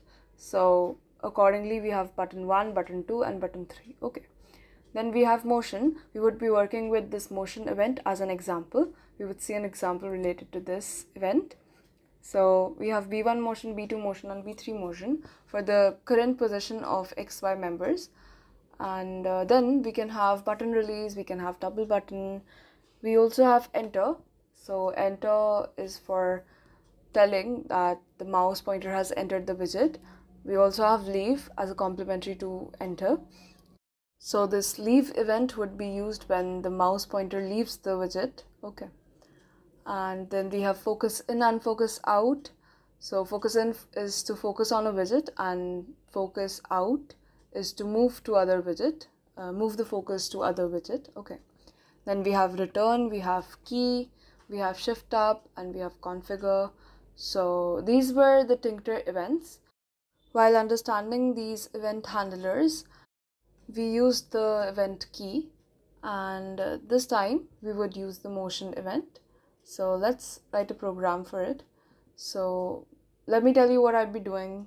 So I would write a program for getting the current position of mouse on a widget, only on a widget. Okay, so let's do that. So I'll write from Tic-Tac import star. Then I'll have my window. I'll write win equals tk. Then I'll give in a title. I'll write win.title brackets and let the title be event handling. Let the widget be canvas. Okay, so I'll have C equals canvas. And where do I want the canvas? I want it on the window. So I'll write win, comma, background color equals pink. And width, let it be 500. And height, let it be 400. Okay, and now I'll use the bind function. We discussed the bind function last time. So bind is to call the specified function whenever the specified event takes place. Now I would specify 2 arguments. One would be the event and one would be the function. So I need to make that function too, but before that I'll write c.bind, and now let's define the function. I'll also name the function as motion, so I'll write def motion, and I'll give in the argument event. We did this last time too, because I want to check the event if the event has occurred and the related things to the event. Okay, so I just want to check the current position of the cursor on the widget, so I want to print that. So I'll write print brackets f current position of cursor is in curly braces event.x comma event.y, and I'll put this in a bracket. So that would get me the current position of the cursor.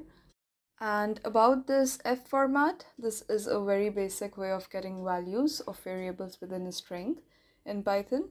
So I hope you know about that. And then I'll just simply write return in the function. Okay. So I can get back to the main part and I'll give in the arguments. I'll write within single inverted commas, I'll write motion, and I'll also give in the function to be motion. Okay, that I just defined. Fine. Now I'll pack this. I'll write c.pack and I'll run the main loop. Okay, so let's run this and let's see if we get the mouse coordinates. So I have this pink screen, and whenever I move the cursor over it, I get the positions of the cursor constantly, and whenever it stops, the output has stopped. But if I increase this screen, and you can see that outside this widget there is no such output seen, but on this widget I can get the current position of the cursor. Cool. So that's it about the event handling. So we have covered a lot of Tkinter, and the more you practice, the more you get the concept clear. So in the next video we would be seeing some application of Tkinter. It would help you implement all that you have learned. Thank you.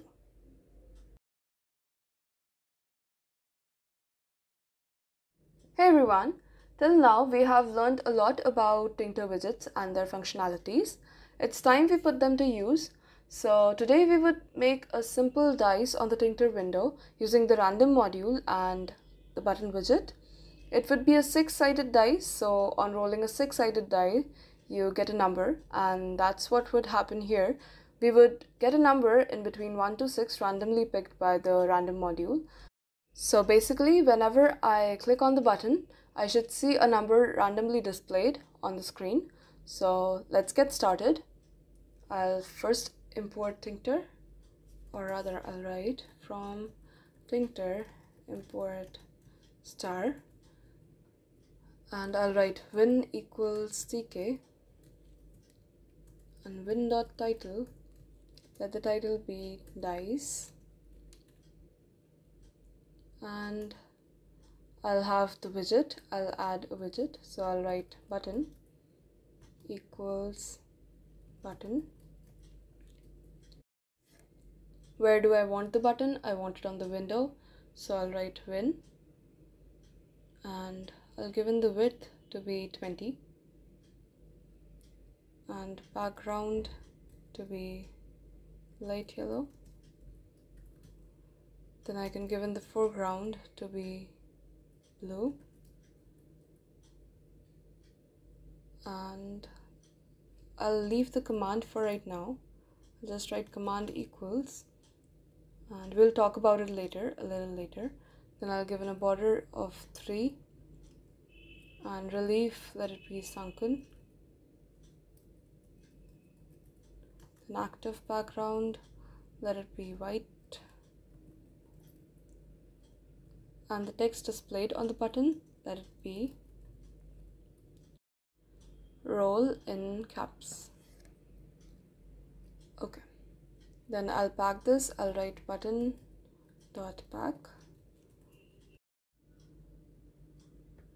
Now I would also need label widget in order to display the chosen number by the random module. So I'll write label equals label. So that's the widget. And width, let it be 20 so that the button and label are in some alignment. And background color, let it be sky blue. Foreground, let it be purple. Okay. Now I will define a function that would assign the value of text parameter of the label widget. So I'll write def pick number. So in this function, a random number would be picked in between 1 to 6, and also that number would be assigned to the text parameter of the label. So that would be displayed on the screen. So how would I do that? It's very simple. So I have def pick num, and I'll write label text. So this is a dictionary label object, and I'll assign the value str string random.randint 1 to 6. Okay, so a 6-sided die has 6 numbers on it, so I have used randint so that I can include both 1 and 6. So this piece of line picks a random number, converts it into a string, then assigns that to the text of label. Now I will have this function as the command for the button widget. So this is a dictionary label object, so I have simply accessed the text parameter of this label widget that I created just now. Okay, and I have assigned it this value, this randomly picked string. Okay, cool. Then I need to pack the label too, so I'll write label.pack. So I left the command of button widget empty. Now I'll just give in the function pick num. Okay, so whenever we click on the button, we are calling the pick num function, and it assigns the label's text a random number in between 1 to 6. Okay, so we're done with what was required, and I can simply run the events loop. I'll write win.main loop, and that's it. So let's run this and let's check if we get randomly picked numbers. So I have my screen, and when I click on roll button, I can see new numbers appearing, random numbers appearing. So that's the use of the random module, and it's working quite fine. So here we combine two widgets together to get an application. You can do the same, and the more you practice, the more you'll get better at it, the more easily you'll be able to handle the widgets in Tkinter. I hope you understood this example. It was simple. Thank you. Hey everyone! Today we would create a simple app that converts a temperature in Fahrenheit to Celsius. If I talk about the main things required, we would need the function that simply converts Fahrenheit to Celsius, that formula. Then we would need the user to input the temperature. For that, we would use the entry widget. We haven't talked about it yet, but it's very simple to use. And we would also have a button widget which gives the output on being clicked. Okay. So it is a very simple app. Let's get to the code right away. I'll import Tkinter. So I'll write from Tkinter import star. Then I'll get my window. I'll write win equals tk. I'll have a title. I'll write win.title. Let the title be temperature converter. Okay. Then I'll start adding the widgets. First, I'll add the frame on which I want that text box. So I'm declaring a frame for it because I also need to put in the label widget. I would need the symbol of degree Fahrenheit. So I would add that label to the same frame. Okay. So I'll write frame equals frame, And where do I want it? I want it on the window, so win as master. And I'll pack this. I'll write frame.grid and row equals 0 and column equals 0, and I'll given a padding, I'll write pad x equals 10. So there is no overlap on the screen boundaries. Okay, cool. Then I'll get that entry widget, that text box. How do I do that? I'll write temp1 equals entry. So that would allow the user to enter any text into that text box. Okay, and for the arguments, where do I want it? I want this entry widget on the frame, so I'll write frame, and width, let it be 10. Cool. Then I'll use grid. I'll write temp1.grid, row equals 0 and column equals 0, same as the frame. Okay, and I'll have an f variable for that label, for that symbol of degree Fahrenheit, because I need to tell that this entered number is in Fahrenheit and that number would be converted into degrees Celsius. So I need to give in the units. So I'll write f equals label, and I want it on the frame, so I'll write frame, comma text, and this is something different. You might know it, you might not know it, but I can easily get degree Fahrenheit symbol by this. So I'll write in capitals degree Fahrenheit, and there is a /n before this, and it's in inverted commas. Cool. Now I'll pack this too, or should I say use grid. So I'll write f.grid, and row would be 0 and column would be 1. Okay, simple. Now we are done with the frame. Now I would need the button that would convert, or that would call on to the function of conversion. Okay, so first let me get the button.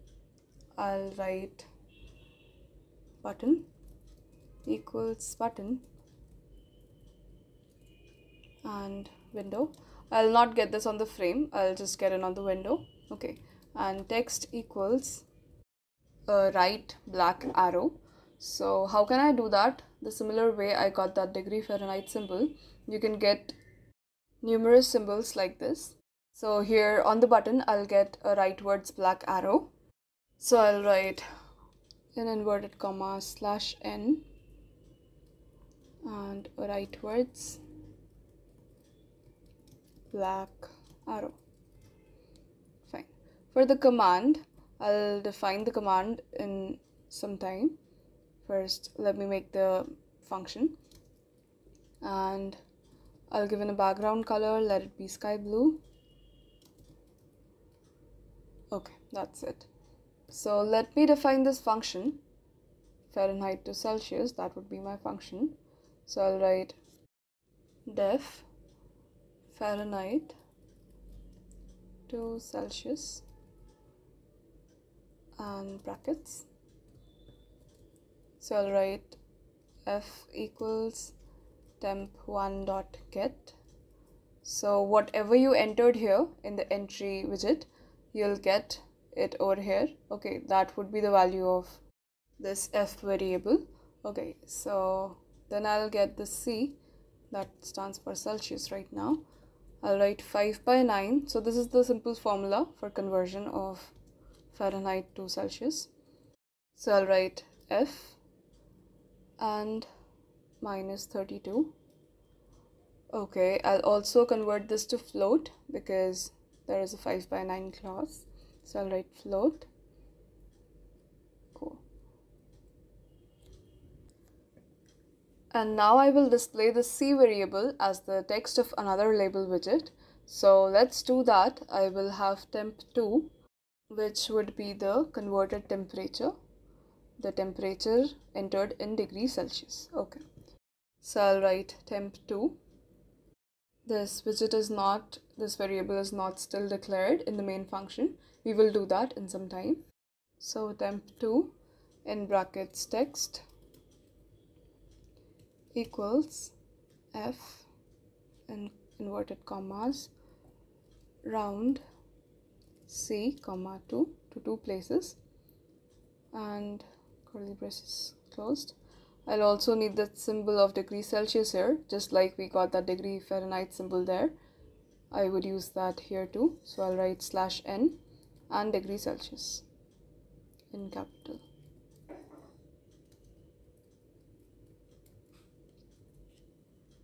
So now I'll get to the main function again. I'll write up this command. I'll write Fahrenheit to Celsius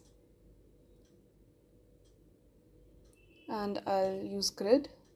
For this button, I'll write convert button dot grid row equals 0, column equals 1 and pad y equals 10. Fine. And I need to define this temp2 also. Okay, so I'll write temp2, it's the label. Initially, let us keep it as degree Celsius symbol, and then it would be reassigned every time we click on that button after we enter a value. Okay, so we have temp2 equals label again, and win and text, let it be /n degree Celsius.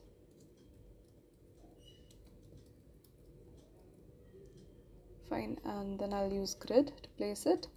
Write temp2 dot grid row equals 0, column equals 2 and pad x equals 10. Fine. So I'm done with the app. I'll call in the main loop.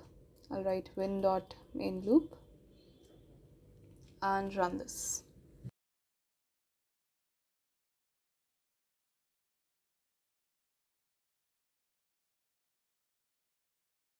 So I have my screen again, this temperature converter, and let's try for 100 degrees Fahrenheit because we know it's 37.78 degrees Celsius. So I'll just write 100 and nothing else, and I'll simply click on this button. So I have 37.78 degrees Celsius, so this temperature converter is working fine. Let's enter some other value. Let's enter 0. 0 degree Fahrenheit is minus 17.78 degrees Celsius. And this would even work for negative values of Fahrenheit. So I'll write minus 11 degree Fahrenheit. So it would be minus 23.89 degrees Celsius. Cool. So that's it about this app. Hope you understood everything. Thank you.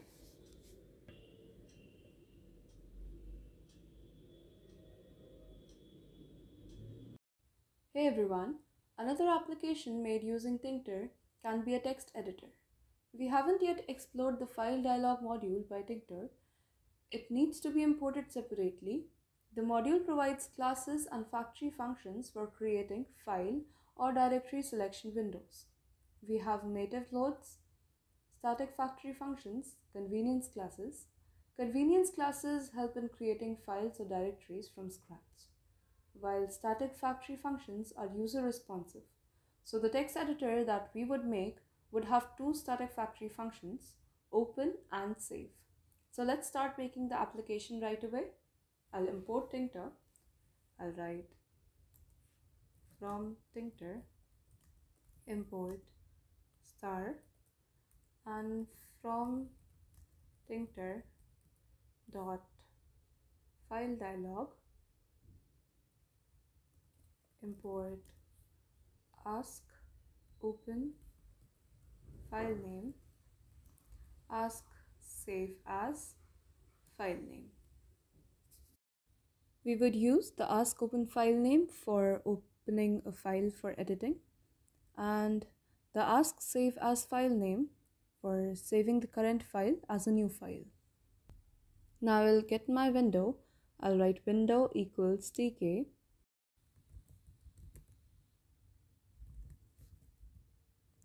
and window.title. So the title can be text editor. Fine. Now I'll get a text widget to insert multiple lines so that I can write on it. A text editor needs inputs, so this is how I'll give them the inputs. And even for displaying some text, I need a field, so I'll use the text widget. So I'll have this variable text equals text. Where do I want it? I want it on my window, so I'll write window. Foreground, I'll set some foreground. I'll give it purple, the foreground, and background equals light yellow. That would be a nice combination. And font, let it be Calibri 14. Fine. Then I'll pack this. I'll write txt text dot pack. I will get a menu now to have the open and save as options, just like in a text editor. So I will name the menu file. For that I should write menu equals menu, and on the window, so window. Now I'll configure it. I'll write window.config menu equals menu, and now file menu equals menu, and in brackets again menu. Now I'll add the options. First, to the main menu, I'll write menu dot add cascade, label equals file, and menu equals file menu. Then to the file menu, I'll add open and save as. So I'll write file menu dot add command, label equals open, comma command. For now I'll leave it blank, and file menu dot add command, label equals save as, and command. Again, let's leave it blank for right now, and I'll call window dot main loop. Fine. Now I need these two functions, open a file and save a new file. So the first function, to open a file, let's define it. I'll write def open file brackets, and I'll write file path equals ask open file name, file types equals in a list, in a tuple, text files, comma, the extension for them, star.txt, and again comma and a tuple, all files, comma, the extensions. This statement will open a dialog box so that the user can select the file to be opened. Since we are working with only text files, I could have only given the tuple text files, but what we have written now lets you access all the kinds of files that can be presented or read by the text editor. Now, after the dialog box is opened, it might happen that the user clicks on the cancel or closes the window. So for that case, I'll write if not file path. If no file path is selected, you return no further code is executed. Otherwise, I'll delete whatever is there currently on the text editor. I'll write txt.delete. I hope you remember txt was our text widget, and I'll delete whatever is there on the text editor currently. From index 1, so 1.0, till the end, end. Fine. Now I need my text file to be read, the selected file to be read. So for that I'll write with open file path as an argument. Mode should be only read, so R, and you can pass an encoding UTF-8 as input file. Text is equals to input file dot read. Now this string as read is inserted in the text editor. So I'll use the insert function of the text widget. So I'll write txt.insert and text. Fine. And finally, I should change the title of the window to the file path. Okay, so I'll write window.title f simple text editor and file path. So this is a Python format for getting the values. I hope you know this. And okay. Now very similarly, I should define the save file function too. So I'll write def save underscore file and brackets. Okay, so this would be for saving the current file as a new file. Firstly, I need to create the file path to get the location of the file to be saved.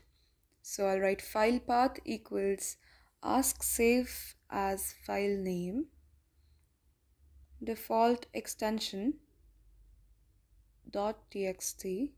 So how the file should be saved with the extension .txt unless specified, and file types again similarly in a list, then in a tuple, text files and the extension star.txt. Again, you can give in the all files or not, it's your wish. Then all files and star.star. Fine. Now again, if the screen is cancelled, you do not need to run any further code. For that, I'll write if not file path return.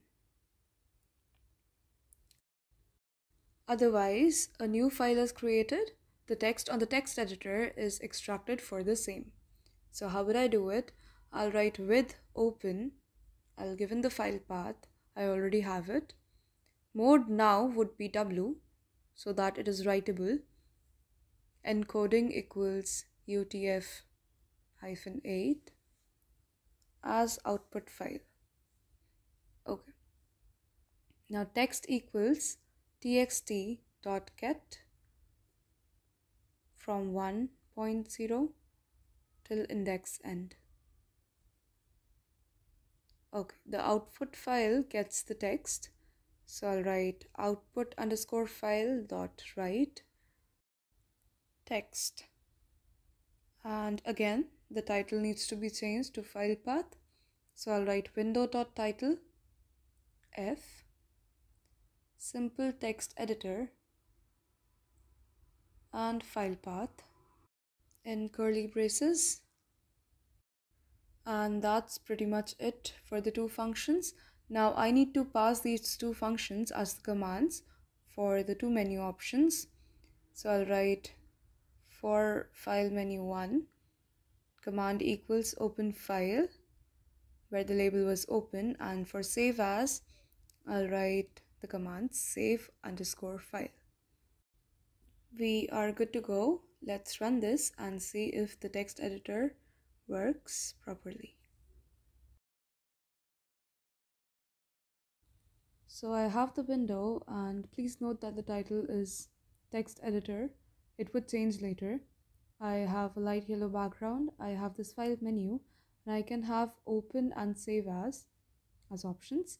So I'll just type in something. I'll write this is a Tkinter application, a simple text editor.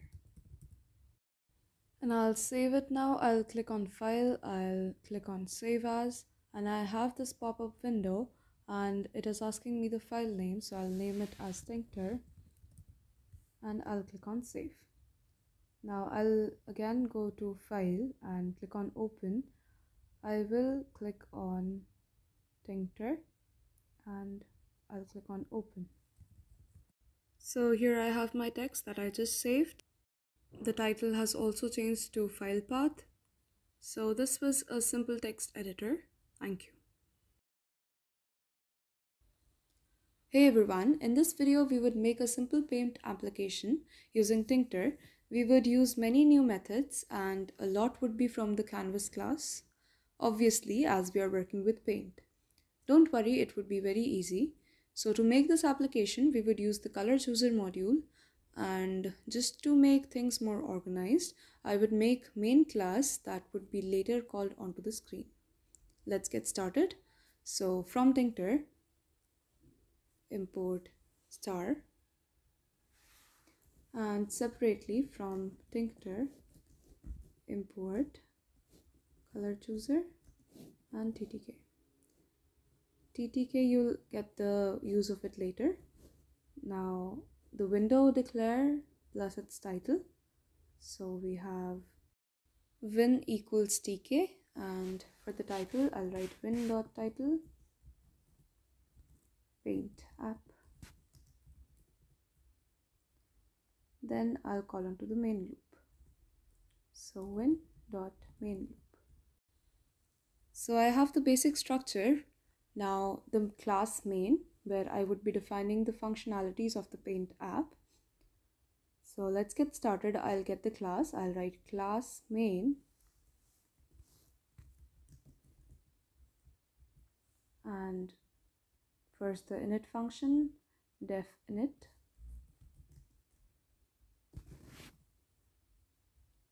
for argument self and master. So this master is the window that would be passed on later to the main class. And then I'll write self.master equals master for initializing the window. Now I need to initialize a lot of variables to start doodling on screen, like the color of my pen, its width, maybe the screen background, the starting position of the pen, etc. So let's initialize the variables one by one. So first is self.color underscore foreground equals black. So the pen color becomes black. Initially, you can change it later. And then self dot color underscore background equals white. Cool. Then also the initial positions. So I'll have self dot old underscore x equals none, and similarly self dot old underscore y equals none. Also the pen width, self dot pen width equals 5. I will call this draw widgets function that is yet to be defined, which would describe the layout and main functioning of my paint app.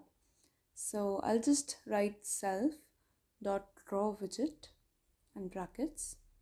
You'll just understand why I called this here later on when I define the draw widgets function. Now I'll write self.c.bind. Now here I have started using event handlers. The bind function called for the canvas C. C would be declared in the draw widgets function. Now the argument for this event handler bind would be b1 motion, which is the mouse being moved while the left mouse button is held down. And the function called the other argument of the bind function would be self.paint. This would be another function in the main class, and it would be used to draw the lines on the canvas. So I'll write self.c.bind b1 motion self.paint. Okay. Now similarly, I'll have another event for the button release.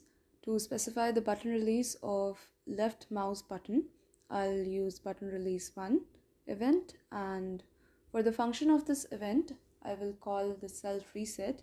It is another function in the main class. I have to declare it.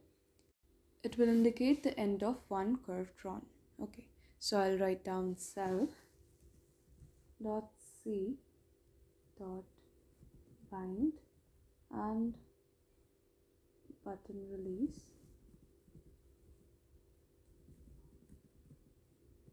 1 self dot reset. Cool. Now I'll define the paint function. So I'll write def paint self comma e. So e would be the coordinates of the current mouse position. I would fetch that repeatedly in order to draw a curve, and if self dot old underscore x and self dot old underscore y is true, if it's available, then I'll create line. I'll use the canvas function create line, and I'll write self dot c dot create line, and as argument I'll give in the 4 points, the 4 coordinates. So self dot old x and self dot old y, and e dot x and e dot y, the current events, the current mouse positions, x and y coordinates. The width of my curve would be given by self.pen width, as I have defined it in the initial function, and fill equals self.color foreground, and cap style would be round. It's just the style of the curve, the line, and I can do smooth equals true. So we have already used create line in the previous videos, and so I hope you don't need any explanation for the arguments given. And I'll replace the value of old x with e dot x and self dot old underscore y equals e dot y. This would let me draw a continuous line, and then I'll have the reset function. Again, it's self and e, the current position of the cursor, and I'll have self dot old underscore x equals none, and self dot old underscore y equals none, because basically I have ended one curve, so that's what reset means. Now I'll start defining some options available, some functionalities available with the Paint app. Now the first one in the functions would be def changed width, and I'll give self comma width. So this would be used to change the width of the pen, width of the line, and I'll have self dot pen width equals width. Okay, and I have clear canvas, so I'll write def clear canvas self, and I'll use the delete function from canvas, self.c.delete, and argument would be all. That would just actually clear the canvas completely. I'll also have the functionalities of changing the foreground and the background of the screen. So first, for the foreground changing, I'll write def change underscore fg and self. So self dot color underscore fg equals color chooser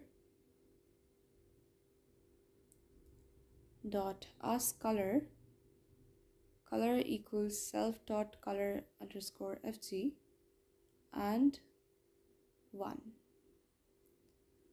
So color chooser dot ask color returns a tuple that contains 2 values that represents the selected color. The one at the 0th index is the RGB value, and the second element of this tuple is the hexadecimal color value. And since askColor uses hexadecimal values, I have given the first element of this tuple as the argument. Okay, and similarly I can define for background color. I'll write def change underscore bg and self dot color underscore bg equals color chooser dot askColor and color equals self color underscore bg and in square brackets 1. Fine. Also I need to write self dot c bg in inverted commas equals self dot color underscore bg. Cool. Now it's the turn of draw widgets function. So this would be like the real layout of the frame of the entire canvas of the entire screen. So I'll write def draw widgets self, and now the screen should have the controls in one part and the canvas on the other. So we need to divide the space available. For that we use frames. So I'll write self dot controls equals frame self dot master. I hope you remember the master variable. It was the screen itself, the window, and I'll give some padding. I'll write pad x equals 5, pad y equals 5. Now on the left side, I would need the controls like the pen color, the background color. Let me put these in a menu. Also the clear canvas and exit option should be available there. Then to adjust the size of the pen, that is the width, I would use a slider. Let's get all this on the screen first. So starting with the label of the pen width controller, I'll write text pw equals label self.controls text equals pen width font equals Georgia 16. Now I got this on the frame and not the window itself. Please note that. And I'll put it in a grid. I'll write text pw.grid. Row equals 0, column equals 0. Then I'll have the slider.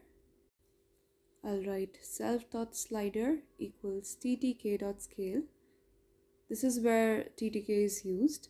I'll have a different kind of slider. It would not show me the numbers on the scale.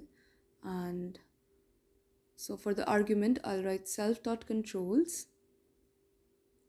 comma from equals 5 to 100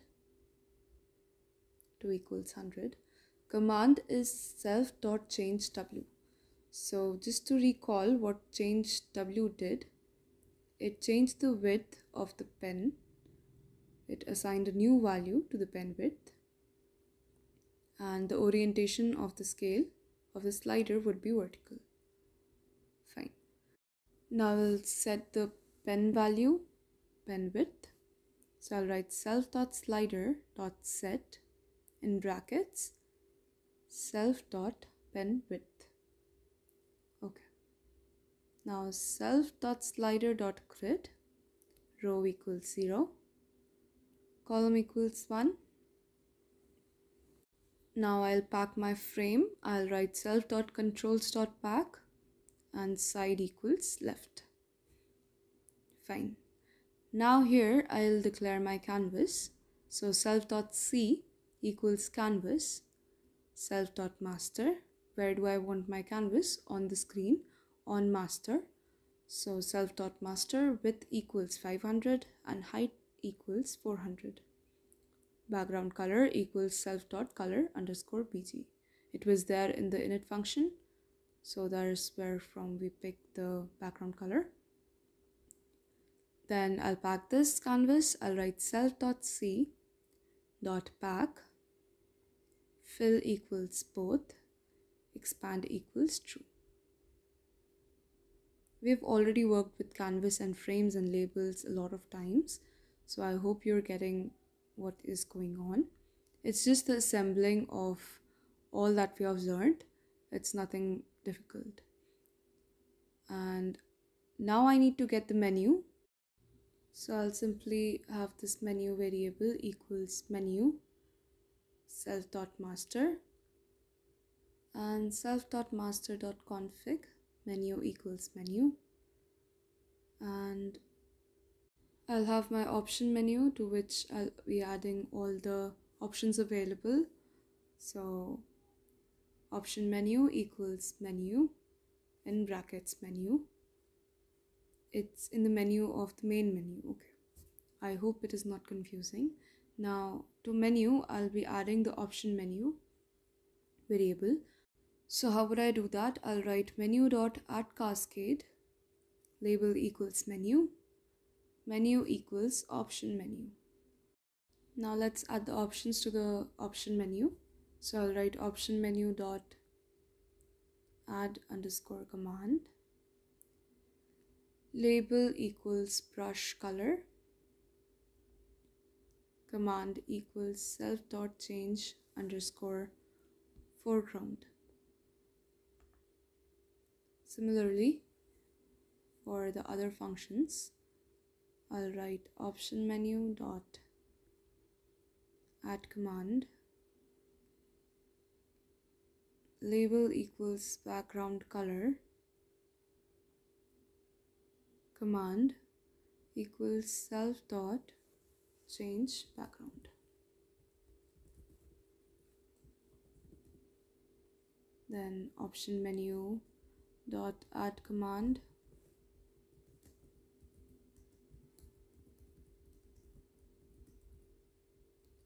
label equals clear canvas,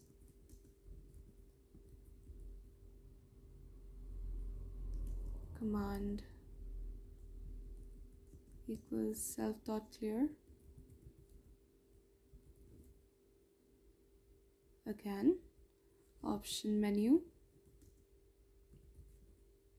dot add command, label equals exit, command equals self dot master dot destroy. So we have 4 options: one for changing the pen color, the foreground one for the background changing color, one for clearing the canvas, and one for exiting the canvas. Okay, so we're good to go. Okay, but we need to call in this main class. So I'll write main and in brackets win. Fine. Now we're good to go, and let's run this. So I have my window and I can see this menu and pen width. So I'll start right away doodling on the screen, and I can see the line I've drawn, and I can change the brush color. I can pick any color. Let me pick this, and I have a different color pen now. Let me change the width once, so it has a better width now. The brush is thicker, and I can change the background color too. So here it is, the background color is different. Again, I can clear the canvas, everything is gone, and if I click on the exit option, the screen goes away. So the paint application is working pretty much fine. This was it for the program. Thank you.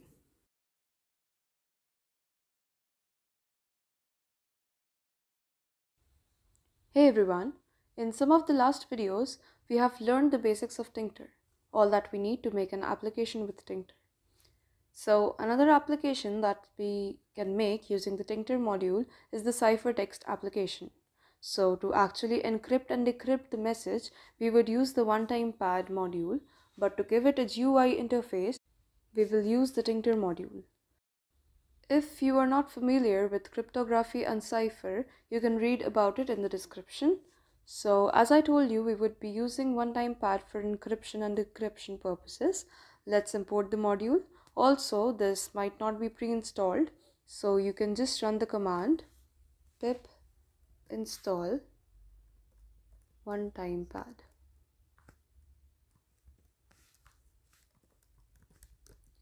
So you can write that in your terminal and you are good to go. So now we would import that module.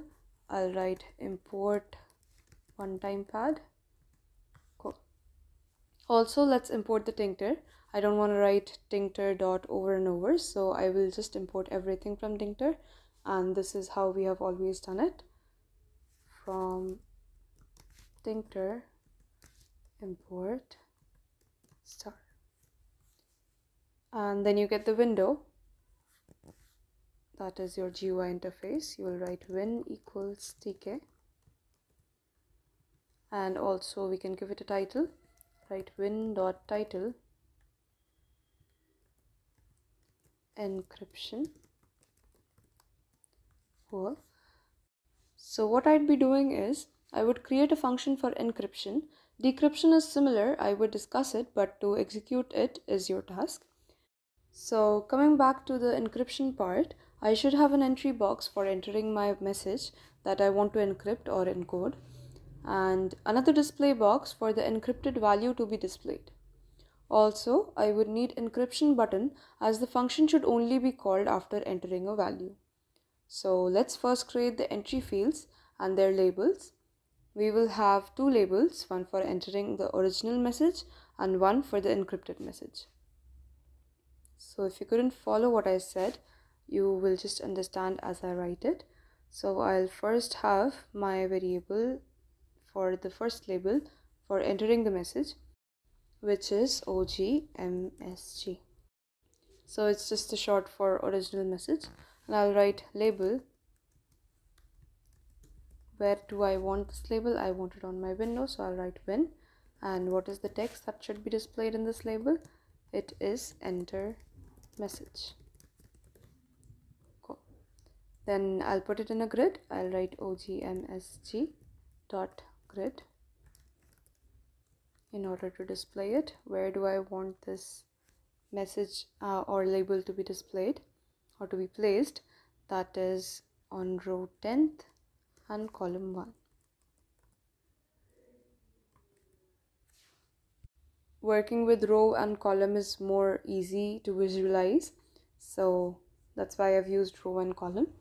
And I'll get another label that is for getting the encrypted message, so I'll write EMSG equals label win dot text equals encrypted message.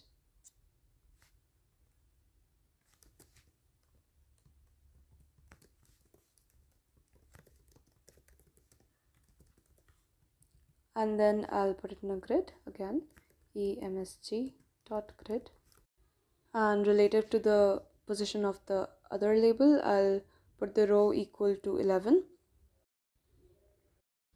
and column equal to 1. Okay, so there goes my label, and the label would be the text that is already displayed on the screen. So now we will create the text box using entry widget of Tkinter. You might note that we haven't used the one-time pad yet. We will use it only in the encryption function. So I want two entries, one for entering and another for displaying the result. So I'll have E1 equals entry, and where do I want it? I want it on the window. Let's keep everything simple and try to understand what's happening. Then I'll put it in a grid again. I'll place it. I'll write E1.grid and row equals 10.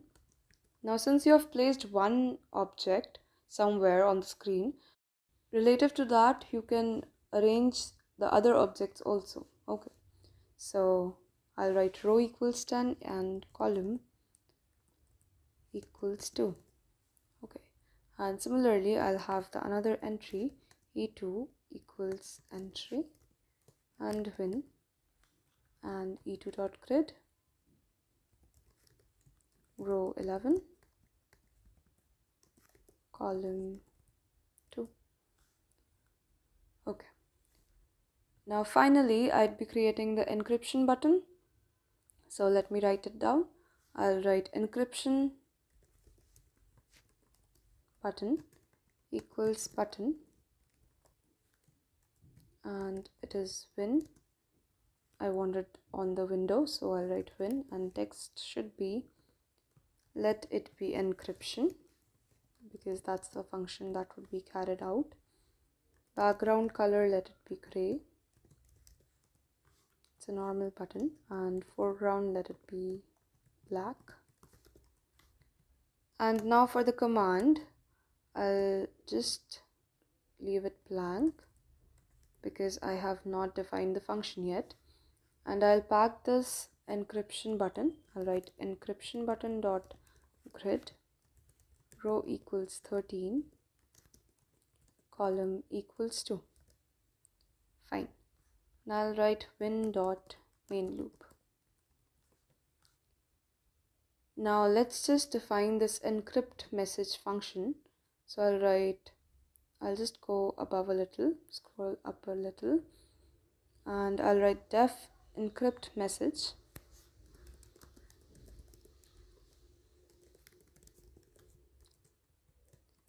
And I'll have this variable message, which will be the original message that would be encrypted, that you want to encrypt. And where will I get it from? I'll get it from my E1, the first entry that I'd be making. And how do you get that in Tkinter? You can write message equals E1 dot get and brackets. And then to encrypt this message, I'll have another variable that will hold this value. I'll have ciphertext equals one time pad dot encrypt. This is an inbuilt function. It will automatically encrypt the message that has been given as an argument. I'll write message because that's the original message that I want to encrypt, and I'll write random. This random gives you what kind of a key you want, so I just can have any random kind of key. I hope you know what key is for a ciphertext. If you don't, please read the description. Now I'll insert this value in the second entry that I created, E2. So how will I do that? I'll write E2 dot insert and 0, ciphertext. The 0 in the argument is for the starting position of this ciphertext from where you want this ciphertext to be displayed. So the command for the encryption button would be encrypt message. I'll just type that down. And now we are good to go. Let's check this once and encrypt the messages.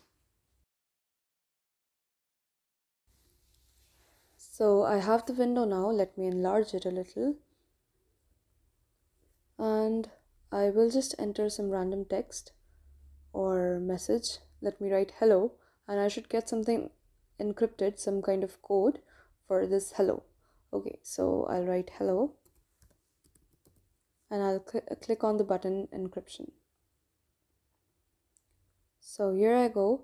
I have some code, some encrypted message, some cipher for hello. So that's pretty much it about this program. For decryption, you can use the decrypt function in one-time pad module, and you can carry out pretty much the same what we did in this application. Thank you. Hey everyone, in this video we will try to make a registration form using Tkinter. There is nothing to be explained about it as done in some of the last Tkinter applications. It is just assembling all that we have learned in Tkinter. This is more like a practice session. So let's get started with the code right away. From Tkinter import star, and also import Tkinter dot message box. Now I'll add my window root equals tk. Also I'll set a specific size of the window. Let it be 500 into 500. I will put that in inverted commas. The form looks cleaner this way. Moreover, it's been long we have used place to position objects. Mentioning the window size lets me manage coordinates easily. Then I'll also give in a title. I'll write root dot title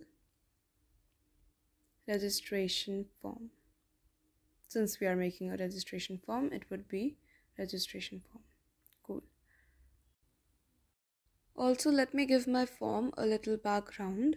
So I'll write root.config background equals hash ff_e6f0. Now this should be in inverted commas. Also, this is a light shade of pink. You can also pick any random colors from color picker. Now I will make a very simple registration form. It will have 5 entry fields, 2 for the complete name, first and last name, then a date of birth field, a country field from which country the user belongs, which will be a drop list, a language selection checkbox, and a radio button for gender selection. Okay. So I'll just quickly declare all my 5 variables as string variables, and if you cannot recall what string variables were, they were usually used with the widgets entry and label. Since there are going to be many entries, I would make use of string var to manage them effectively. I will not give in any arguments as they are directly contained in the master window. So first name fn equals string var brackets,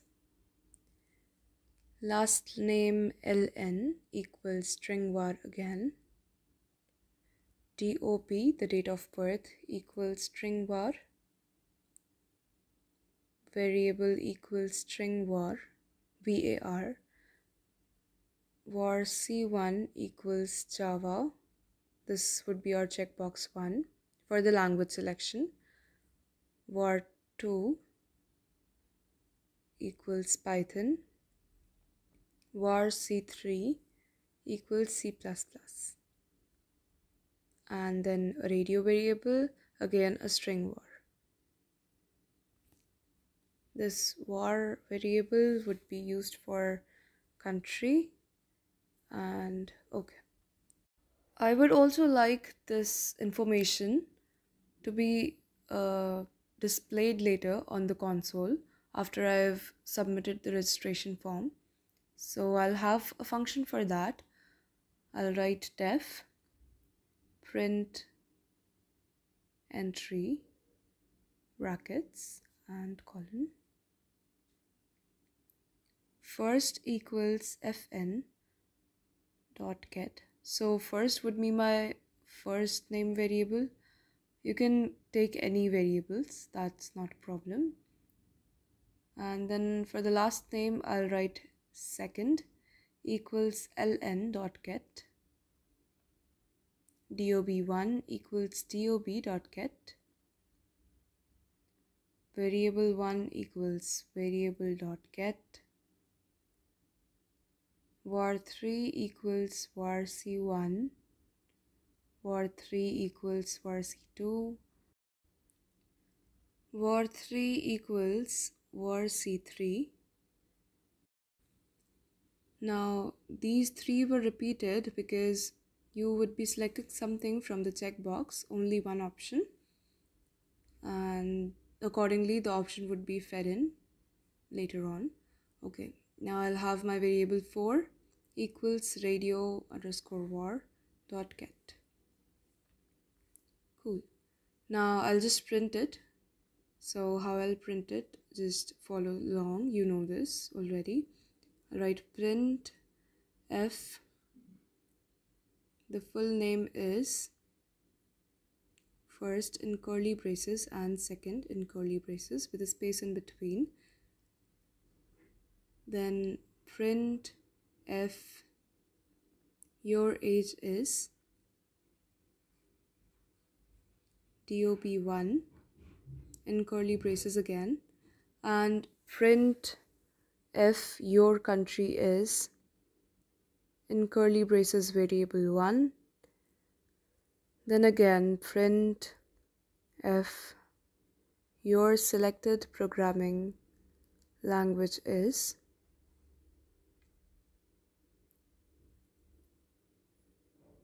variable 3 in curly braces again, and print f your gender is in curly braces variable 4.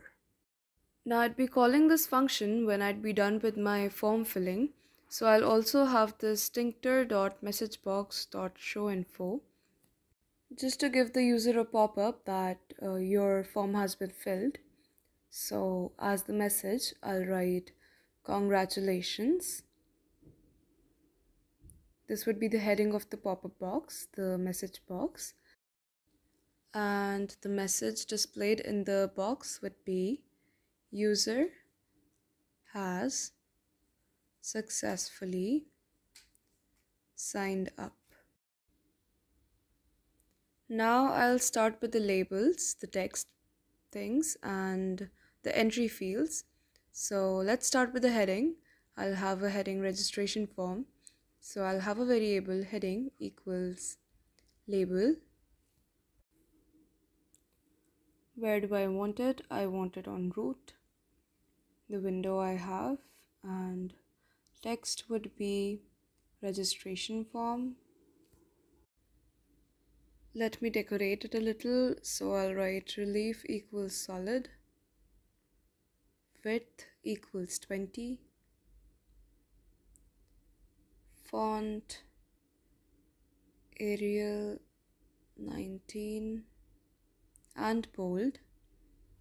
Foreground is hash B30047 and background is hash FFE6F0. Now I'll place the heading dot place, x equals 90, y equals 10. Fine. Then for the first name, I'll have a variable f name equals label. It's just the text, not the entry field right now. So label and root. Text equals first name and colon. Width equals 20. Font equals bold 10. Background equals FFE6F0. Fine. Now I'll place it. fname.place, x equals 80, y equals 70. Fine.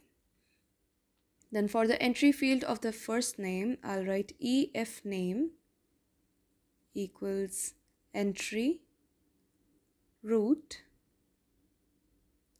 text var equals fn. Okay. Now fn was the string variable that we declared above. I hope you remember. This is how we have used it. And I'll place it. I need to place the entry field also. So it should be on the same y-axis. And so I'll write efname.place, x equals 240, y equals 70. Now very similarly for the last name, lname equals label, root, text equals last name colon, width equals 20, font equals bold 10, background equals again hash FFE6F0.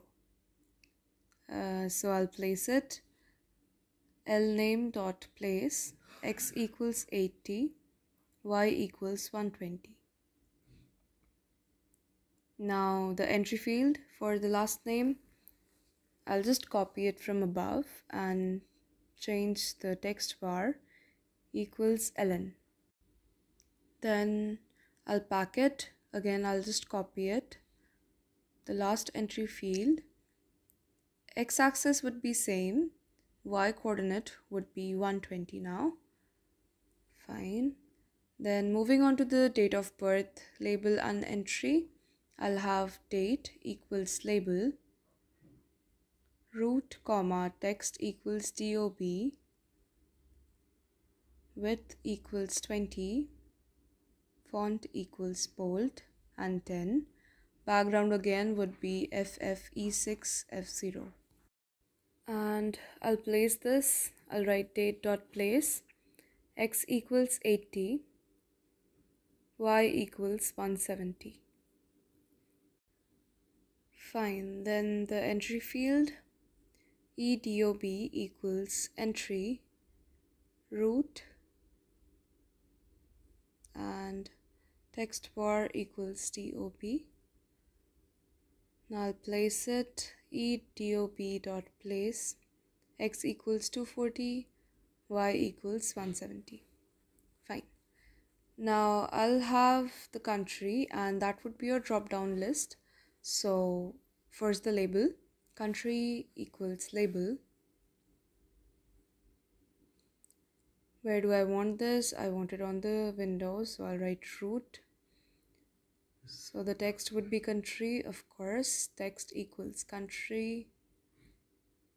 Width equals 20, font equals bold 10, foreground equals FFE6 F0. You can just copy it from above and change the text part, and country.place, x equals 75, y equals 220.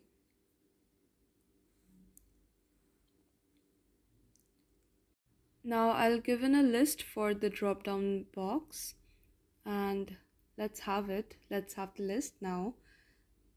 List equals, let me give in some names of country: Nepal, India, America, China, Canada, Japan, South Africa, and you can give in names of any countries and a lot more countries. And I'll just make it a drop down list. Now how do we do it? So drop list equals option menu. It's again a Tic-Tac-Toe function, and root and variable. Variable would save the value of the list, whatever was selected, and where the values would be selected from the list. So star list. Fine. Now to set the value, I'll write var.set select country. Okay. Now drop list.config. Since the drop list values, that is var, can change, so I need to configure the drop list. And I'll just give in the width equals 15.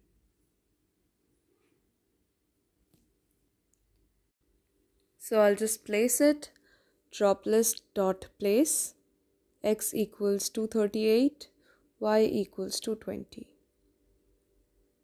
Now again I'll have a label for the language. Language equals label, root, text equals programming language,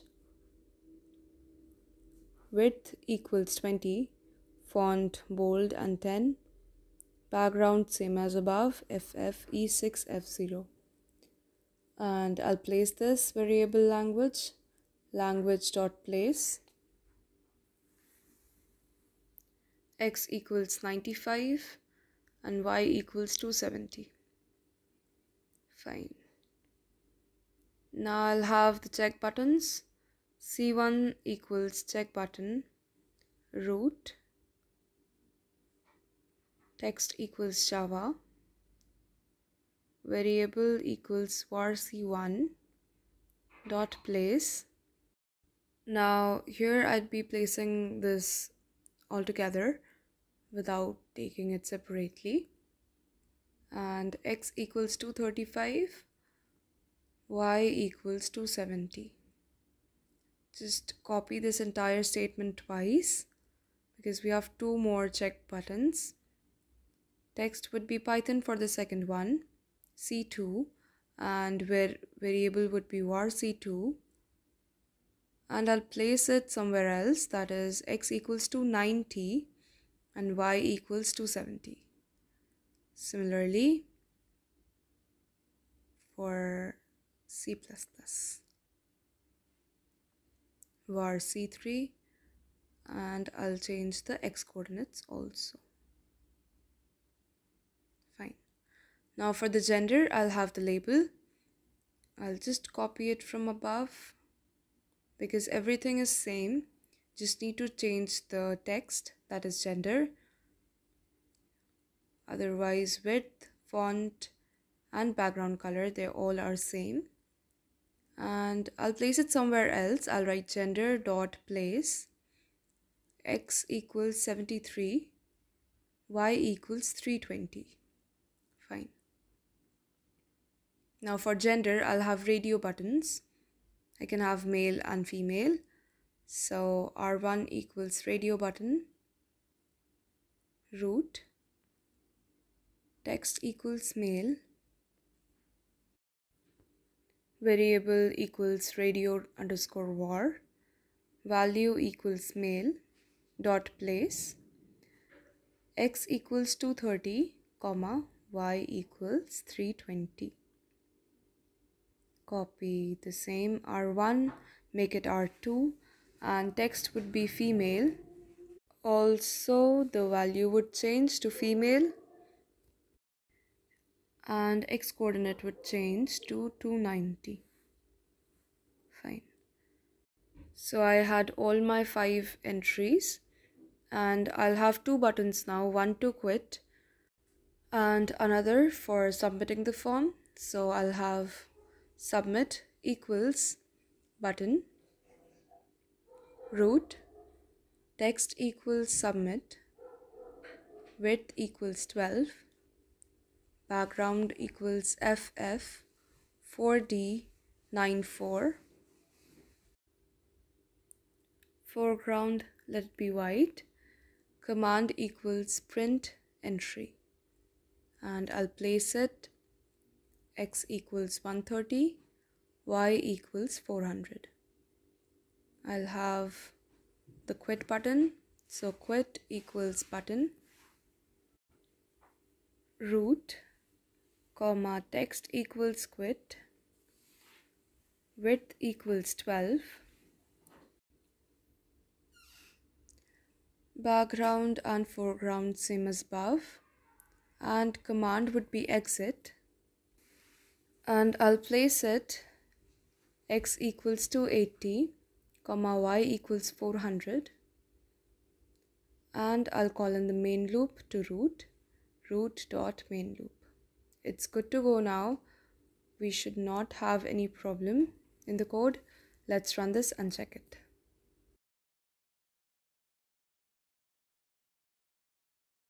So I have the window, the registration form.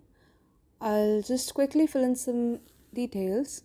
You can see the labels and the entry fields. For the first name, I can fill in person 1. For last name, I can fill in last name. Date of birth can be 12/04/2001. I can select some country. See, there's a drop list, and let me select Canada. Programming language, let it be Python. Gender, I'll click on male, and I'll submit. So I have this pop-up box, the message box, Congratulations, user has successfully signed up. When I click on submit, I have this printed on the console. So this was it about the program. Thank you.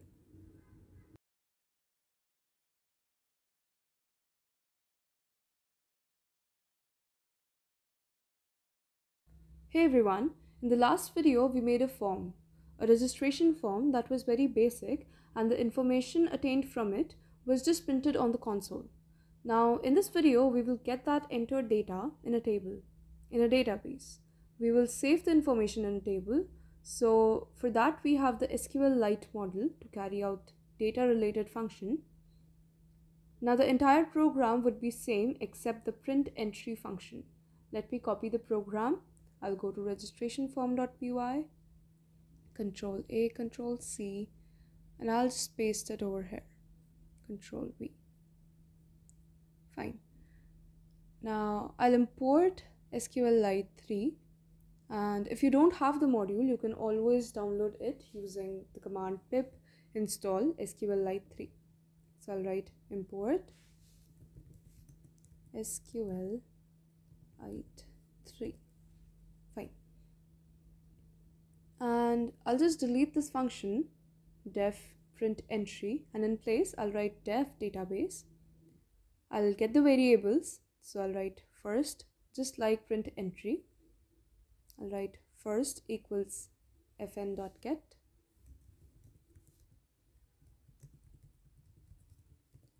second equals ln.get, last name, the first name is done, then dob1 equals dob, the date of birth, dot get, then variable 1 var1 equals var.get. This was for the country. Then variable 3 var3 equals var underscore c1, var3 equals var underscore c2, var3 equals var underscore c3. Fine. Then the radio button, var4 for the gender equals radio underscore var dot get. Now till here the program was same as the print entry function. It changes when I start connecting this data with the table or the database. Now how do we do that?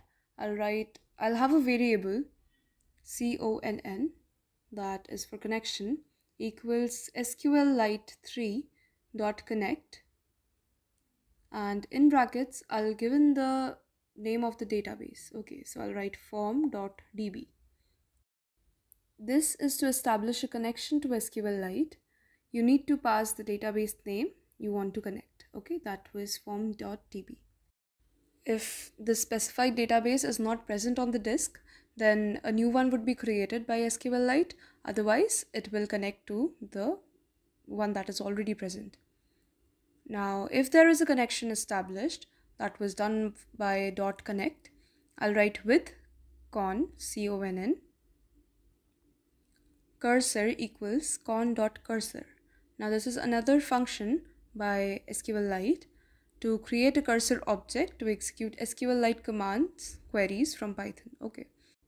Now to create a database to add values to it, SQL commands need to be executed, and since we are doing that in a Python file, I need the cursor object. Okay. Now I'll write cursor.execute,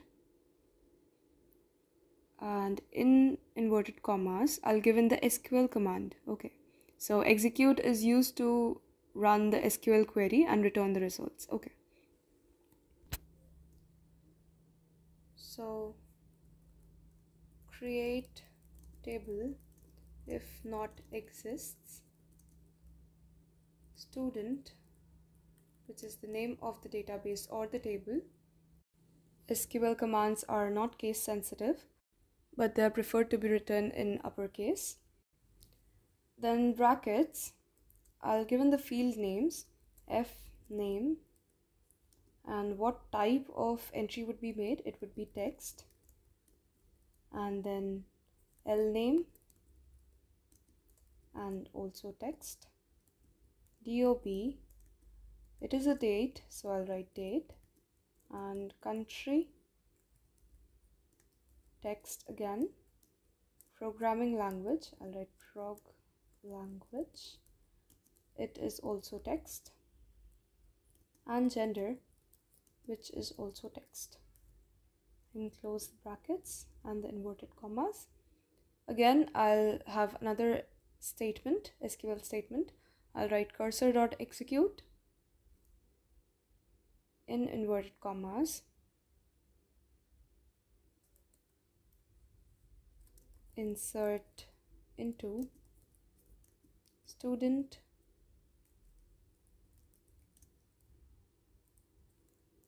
f name, lname, dob, country, prog language, gender, and what values would be inserted? Values, brackets, I'll give in 6 question marks for 6 fields, inverted commas close,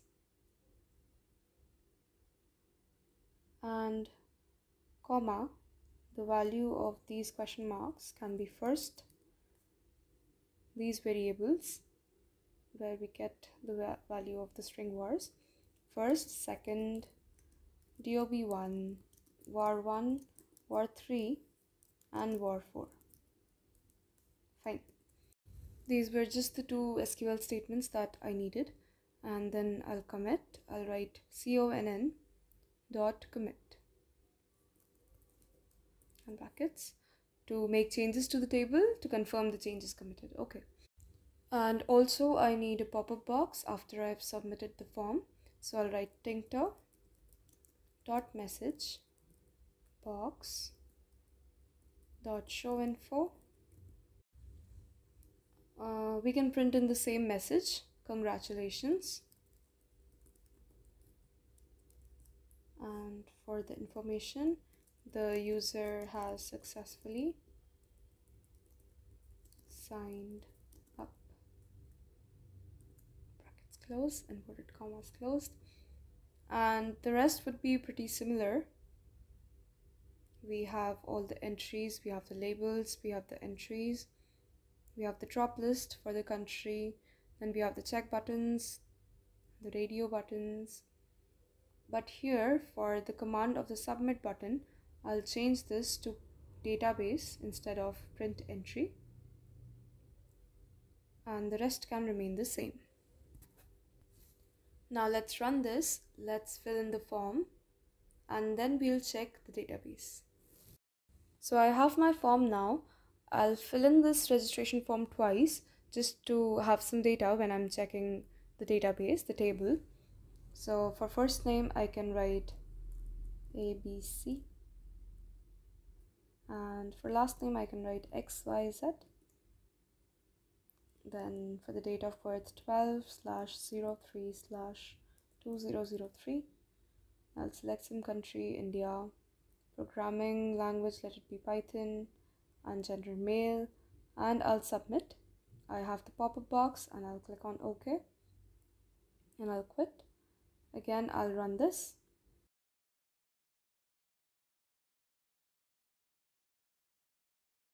We can give in the first name MNOP, last name QRST,